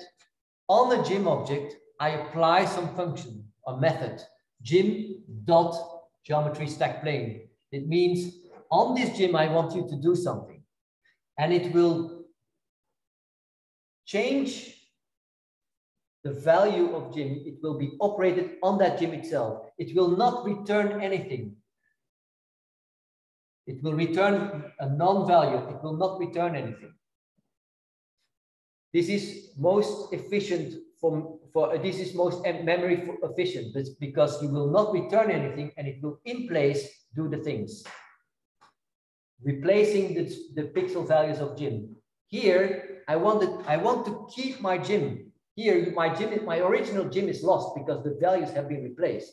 Here, I want to do maybe some later on, I want to do some things extra with that same gym without being the pixels being changed. So for each function in pyjeo, you always have two options. Either you take the method where the pixels are replaced in place and nothing is returned, and you lose the original information. Or you say, I want the functional way of programming, and I say, this is my pyjeo package with this module geometry. I want to call this function, and I want to call it as an extra argument. You don't see that argument here. I want my extra argument here, gym. You provide that gym with the same arguments here, rule, mean, and no data. But now the original gym is still in place. It still exists after this line. Nothing is changed with the pixel values, but a new gym object is returned, and this is my mean. If I would compare, if I would do the gym.geometry reduce plane here before, I would have the same content in my gym as in the mean here, but here I will keep the gym content. Is this more or less clear? Why are these two options available? Especially, specifically for making the user aware of the memory footprint. If you know what you're doing, it can save you copies which you don't need. If you always use this functional way, like NumPy is doing it similar but a bit differently. Normally, the normal way of NumPy is always this part. In NumPy is always np ... and it will always provide you a new function. But it also has this concept of, oh, maybe if you're working with very large images, you don't always want to copy new instances of that big image. And so there's, in some of those, you can say copy equals false, and it will do the thing in place. So some of the NumPy functions are working like that. Here we do it differently. We say either we call the method, which is then in place, or we call the functional way, where you provide an extra parameter here, but you get a copy of the result.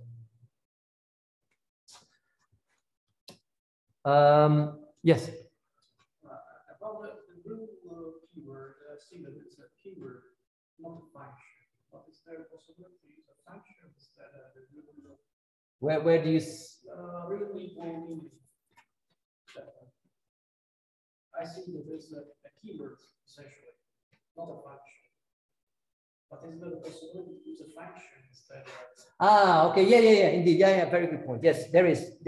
I have examples like a callback function. Would that be? Yes. I have examples in the documentation how to use that. Yeah, good point. But it goes a bit more into to detail than here. A callback function is calling a function how to do this.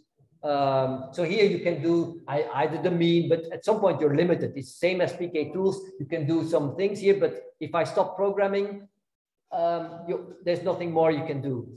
But the way to overcome that is say, I'm creating here a new function where I'm telling exactly what to do, and it will call, each time it will try to reduce this, it will call that function. So it's called a callback function.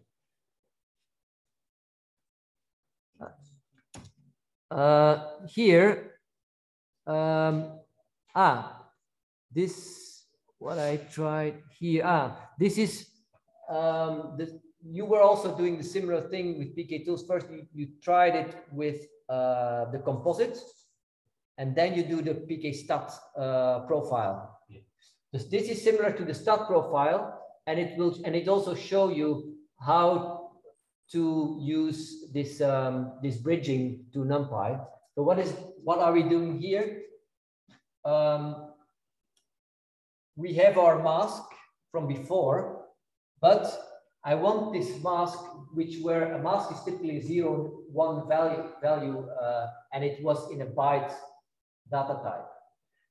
I want to do some things with NumPy, and NumPy expects or is returning things. When I do things, then this is something to be careful. This is a price I have to pay when I'm exposing the data as a NumPy array, where you can fool around with the data, and maybe it can be dangerous also for the gym object, because imagine it's like we are with the data, we are at the heart of the object.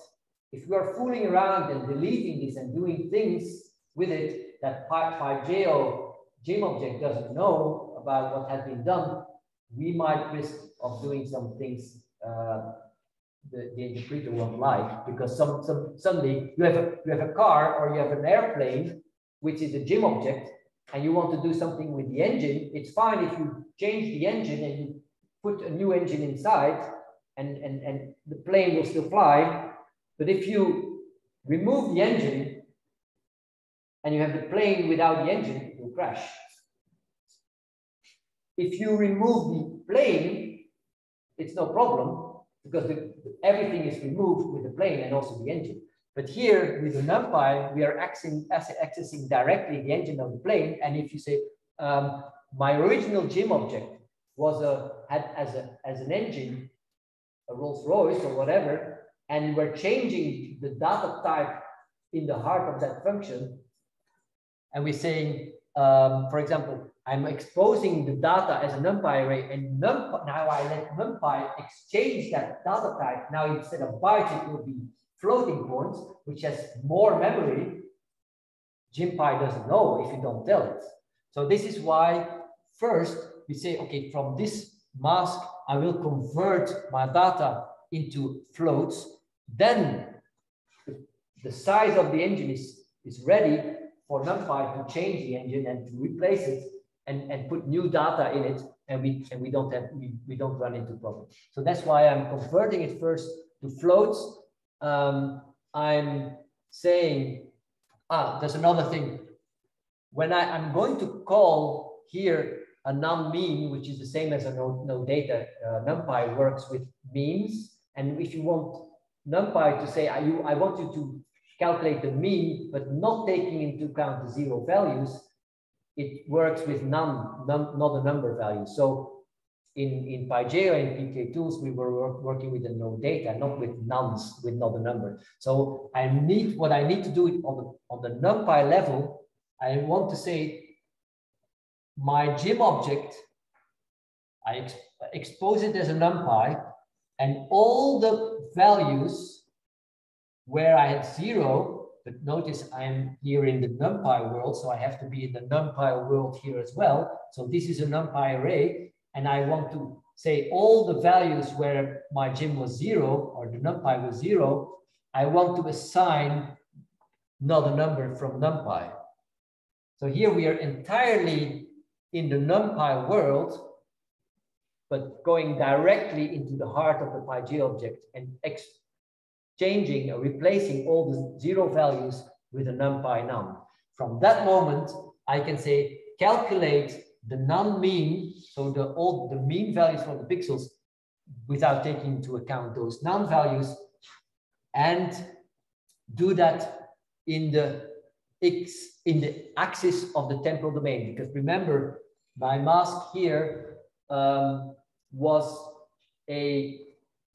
I was saying something wrong here before. The mask is actually also a cube, because it has the 0 values for each of the different planes in the temporal domain. So I take back what I said before. So mask is also a data cube of floating numbers, and I'm creating the reduce function here by calculating the mean, and this will be my first data cube. I can create a new data cube by saying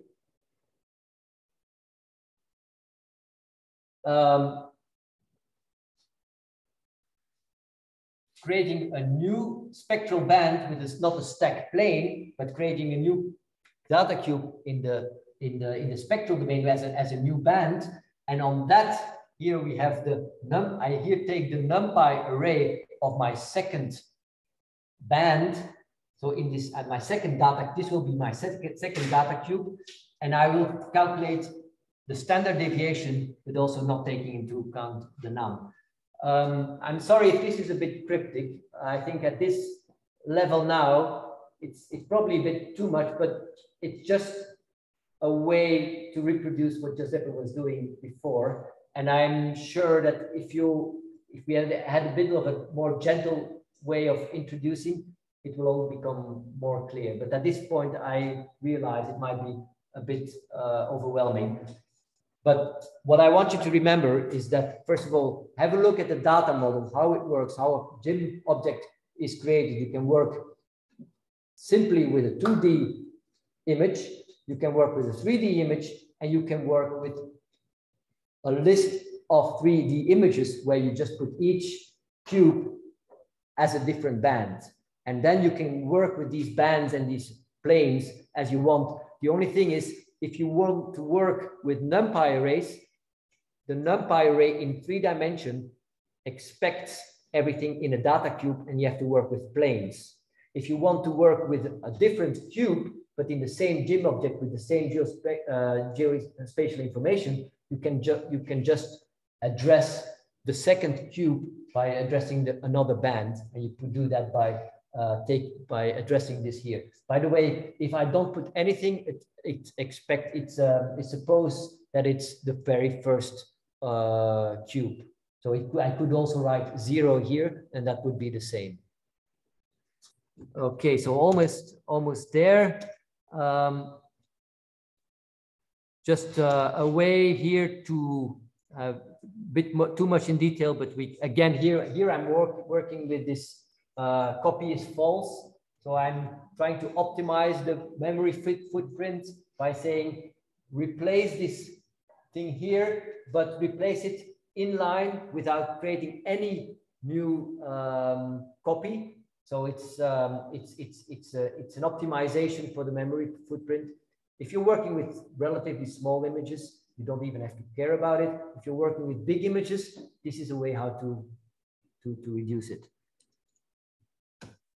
And then I can show these the different things of that image we have calculated. This is a bit. This is I'm not going to too much detail here, but here I want to show you how we can work with tiling. When you open an image, normally you would have pyjeo.gim and then your file name. This would open this file, put it in GIM, okay? Reading all the pixels, the entire image into memory. I have created some options where you can say, I want this image to be tiled. I want only a portion of that image to be read in memory. And you do that by using additional parameters. Tile index equals 0 or 1, or so the first tile, the second tile, the third tile. And you see, I have here, I give a tile index as a parameter, but this could be 0 for the first tile. And this is the total number of tiles. So suppose I want my image to be tiled in 4. I would say for the very first tile, I would say 0, 4, and then an overlap. The overlap is, normally you would say, I want no overlap, you can put 0 here. But there are some functions, if you do a moving window, like you have a kernel function where you want to have a filtering with a central element and then neighboring pixels that must be taken into account. If you tile the image, you will have a different result, because at the end you have to do some tricks in order to take into account the bordering effect. So what we typically do is to have some, by tiling, to have some overlap, some extra pixels on the side, so that at the end, when you then recombine those, they are fixing this, and you don't have any bordering effect between one and the other tile. If you're just doing pixel-wise operations and without filtering, you can just put a 0 here. Okay. So this will open the image by tiling and do everything from this moment. The gym will be a tiled version. And if you do another one, you go through this loop, it will do the second tile, the third tile, the fourth tile. Yes. About the border image, what about the border image? Did you rock or? There's a parameter you can say. You can either duplicate the last pixel or symmetric duplication. So yeah, you can do that. But this is typically you cannot avoid. You have to choose something because there will be a border effect indeed. Peter, one point.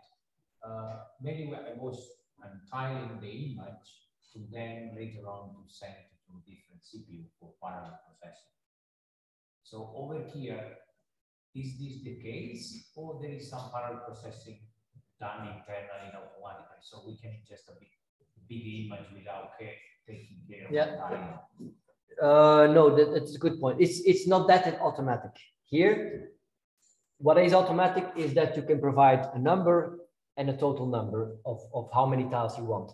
But at the end, it's I still do the parallel processing myself in some kind of a bash command, or if it's on a cluster, I let the orchestrator do that, but I have to provide the list of the. It's not automatic in a way that you can provide a full image and say I want it in four, do everything in parallel, and then we combine. It's not yet. It's not yet. This is the way Dask is working, and Dask is working with X-rays, and Dask is doing this for you. It's a very interesting and very powerful library, and it's maybe I can work with Dask with X-rays as well. Doing the same trick as for NumPy, but this automatic parallel processing. I don't see behind the scenes. No, this is not there. It is no, that's not in here. No, it's a bit too complicated here to do. But I have an example. I'm not sure if I have it here, but I tried it. This of course this is a quite stupid thing because it's looping through, and I could better do it at once. But this is just to show you how you can do it. Normally, what you would do is to do this in parallel. And let Bash then distribute it over the different processors you have. I can give you more an example of how I did it. Yeah. Okay, this is then, for example, I've split it in 4. Of course, it is as it is. There's a bit of an overhead because it from the entire image it needs to read only 1/4. And it will be faster if it's a small image to do it at once. So this is only valid to tile it if it doesn't fit into memory, or if you want to do it in parallel processing. Here, I'm not parallel processing, and it can fit in memory, so it's better to do. So this is a bit stupid. It's just as a showcase. So here are the 4 tiles of the images you see, which you then still have to recombine with a GDAL VRT, for example, and then you will have one. Filtering the images. Here it's done with PK tools. This very same here is instead of PK filter, I'm using now. There's a finite impulse response filter in 2D. I have it in 1D in the Z dimension of the cube. I can have it in 2D as done here, or I can have it in 3D even. And here, again, this is a very generic type of filter where I can provide the filter tabs. So what are the filter tabs? Is if you have your moving window, the tabs is the structuring element, or they call it the kernel, which you have to multiply the different pixel values, and you assign the new center value of the pixel to that value. You move the window a bit, and you do the same. These pixel values of that kernel element, these are called the tabs, and you can provide those tabs, for example, with as a NumPy array. This is also nice. The NumPy array gives me a 10 by 10 window of values 1, and you can provide directly those tabs as a NumPy array to the fit filter 2D, and with a normalization so that you don't scale the image. And here is your question. I want here a symmetric extension for the boundaries, and you can do 0 or whatever some of other functions you want. So that can be done in the pure pyjeo function using the pyjeo function for filter and showing the result here. So this is a kind of a blurred version. And also you were interested in downscaling the image. That's something we do here in a NumPy in a Pythonic way. So remember here what is in Python you have the rows and the columns, and this addresses the rows. You say I want from the first to the last, so I want all the values, but there is a third argument you can provide, and that is I want only every 10th, like a striding of the matrix. I want only every 10th element or every 2nd element or only 5th element, and I want to do the same in the columns. So what this is doing is just downscaling the image by a factor of 10. So you see here I'm printing the properties number of col and number of row of my original mean is this. Then I do this resampling, print the same properties again, and you see it's divided by a factor of 10. So very intuitive way of doing a rescaling by using the NumPy notation. Can you, like, for the downscaling, for example, can you also apply a method, like linear, like interpolation, something like that? Or, because like, this will just have a border. Sure, yeah. Sure, you can.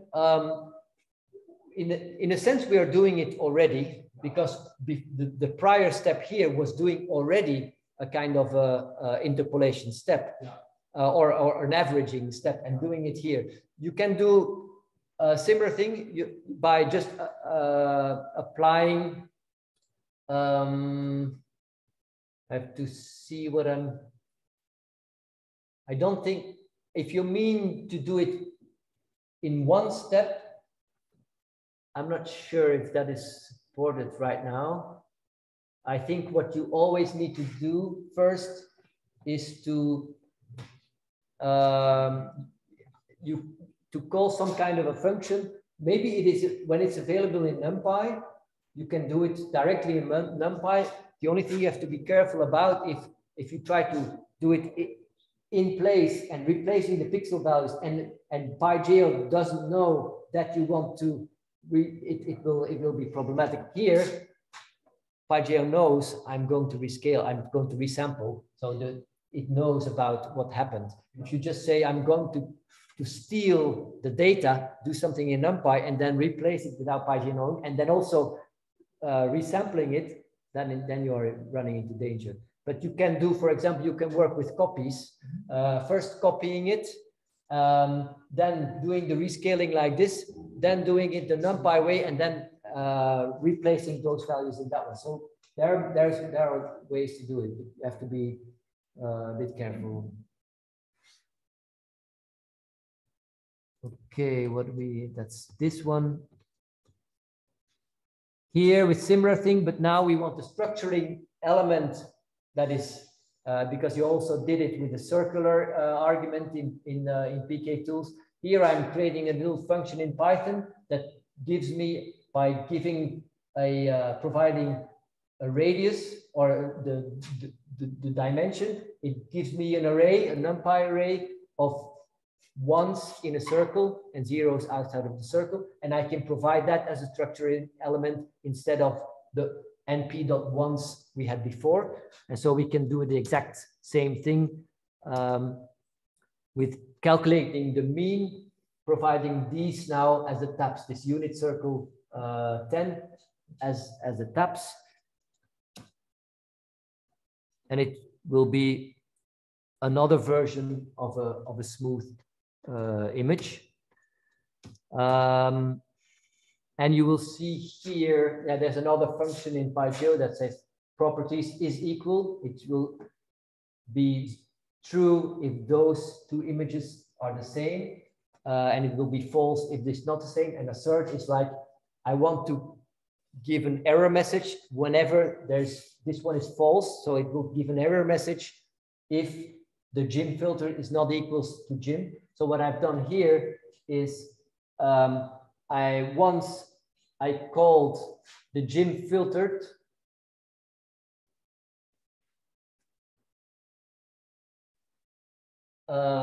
gym filter equals Gaussian filtered. What I'm doing here, gym equals. Okay. This is my original image. I will here assign the values with the NumPy version of my Gaussian filtering, and I assign it to gym filtered. Then I will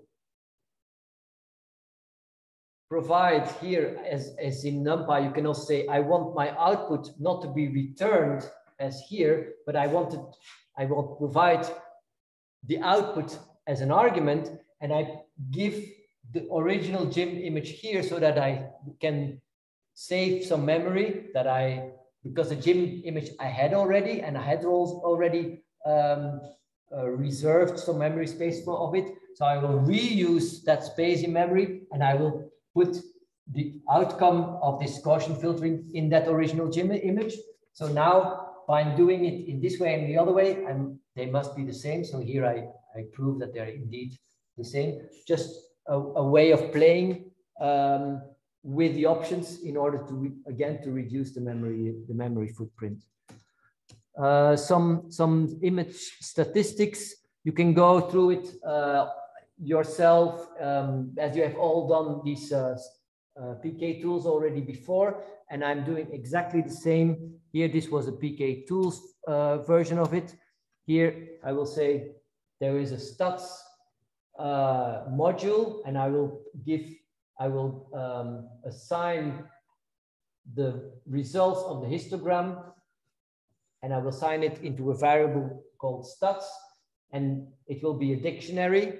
The dictionary has bins and histogram. The bins is the values of my histogram going from 0 to the maximum value I've had, but I'm not interested in the values which were lower than 0. So I use this source min equals to 0. So this will be the bins of my histogram, and this will be the values of my histogram. Similar as we have done before. In this case, they will all be 0, but it was the same as for PK tools. And then we will again calculate the stats here for another image. And here again, the nice thing is of doing this all in Python is we have a dictionary we can provide to Matplotlib. And immediately, as we are in this environment, we can immediately show, we can do things, we can play. Otherwise, in PK tools, you have to write a file. You can open the file with GNU Plot with another. Here we have everything at our fingertips because we have any type of library available. So this gives you the histogram. Image reclassification was another example you provided. So I'm doing exactly the same here. Now it's called. It's part of the classification module. So classify.reclass, you give the original classes and the reclasses as was done before. And now this will be done. But it can be much simpler because now we do it in this way. We say everywhere I have pixel value smaller than 75, give me a 0. Everywhere where above or equals to 75, give it a 1. And you see that doing it in this way with a reclass or doing it in this way is exactly the same. So if I execute this, there should be true. Because indeed, the reclass image is the same as Jim. So this is a much easier way of going through this whole reclassification. I want this pixel to be that pixel. Here we can do it just in that way. The final example is the extraction of polygons. This should also be much faster now in pyjeo than it was in PK tools. This is in PK tools, of course, because the images we work here are quite small. You don't see that it runs that much faster because it's also already sufficiently fast. So this is the PK tools version, and this one is the pyjeo version. We are extracting, so it's not called PK extract OGR, now it's called just extract. We provide a vector. This is the first time now we see that we have also worked with vectors. The vector is, you can create a Jim vector object instead of a Jim for raster. It's a Jim vector object, exactly the same. You just provide the name of the vector file and you get a vector here. From that vector, you will extract the pixel values for a raster by overlaying this vector over a raster and returning for that area the mean, the standard deviation, and the minimum values. And we also provide an output as a shapefile as a real data object, or we can also run it and use the GDAL driver memory so that there's no file to be written and everything is kept into memory. Also the result of this extraction. This is another way you can speed up things and not having to delete files, and everything is done in memory in this case. And you can then convert your results as a dictionary or as a panda object showing the values without going through the hassle of working with files. But of course, if you want to have the file, you can always use .io, .write file name, and everything is written to file. So here you see it. I have my my extracted vector. I say I want a dictionary out of it, and I'm not exporting it directly as a pandas because there is a nice function in pandas that from a dictionary it creates a pandas. So for me, it was fine just to implement the export as a dictionary, and I create a pandas object by providing the dictionary as an argument of this data frame for pandas. And I have a nice table view of the results of this extraction. Here the same, I extract, and now instead of just one value, I have the minimum value, the mean value, the standard deviation. I remove all the objects, the files, but okay, I did not, someone not found. So quite a lengthy demonstration. Sorry for keeping you so long from your lunch, but I hope it was more or less clear. I realize there might be some things not very clear now because we had to run through many things. The things I want you to remember is everything is done in memory. You can reduce the memory by working with tiles. You can use many other libraries, and I encourage you to use those because there's so many things you can. There's many. For example, also for you could be interesting. There's nice for digital elevation models. There are nice libraries that are also using NumPy arrays. And from the moment you hear NumPy array, it means that okay, I can use that with just my my pyjeo objects. So these are the things I wanted to explain, and you're very welcome to ask some questions, or if you want some more things I'll be happy to show. Thanks, Peter.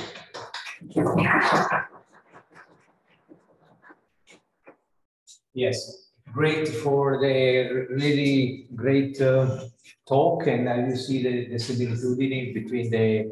He's trying to keep as much as possible consistent in terms of flagging, so it would be quite easy the translation, and the opening of NumPy array will be also easy to create, to use this library to create the table for going later on inside the neural network application and machine learning in general. So it's a good step of geoprocessing, remain in the Python environment without doing some part in bash and then enter it inside the, and you have more flexibility, like the function, like the first the filtering, it was created 0-1 simple, but then you can create whatever you want in the market. So, yeah, another thing I want to say, I remember there was already, maybe, so Joseph was saying I was developing these PK tools for 20 years ago already. And I think from those 20 years, there were 19 years where Joseph was asking, when do you implement a random forest? And I said, okay, I will do it. And I tried to postpone it this time. I only had like a support vector machine and a neural network, the normal neural network. I said, okay, random forest, I will do, but it never came through. And now, thanks to this, I don't even need to anymore, because as we were doing with the filtering, there's the SciPy has much more than random forest. Yes. All the classifications that are now available in what you can do with NumPy, I have them for free. Yeah. So after 20 years, Giuseppe, okay, thank you very much. Any other question? Okay, I think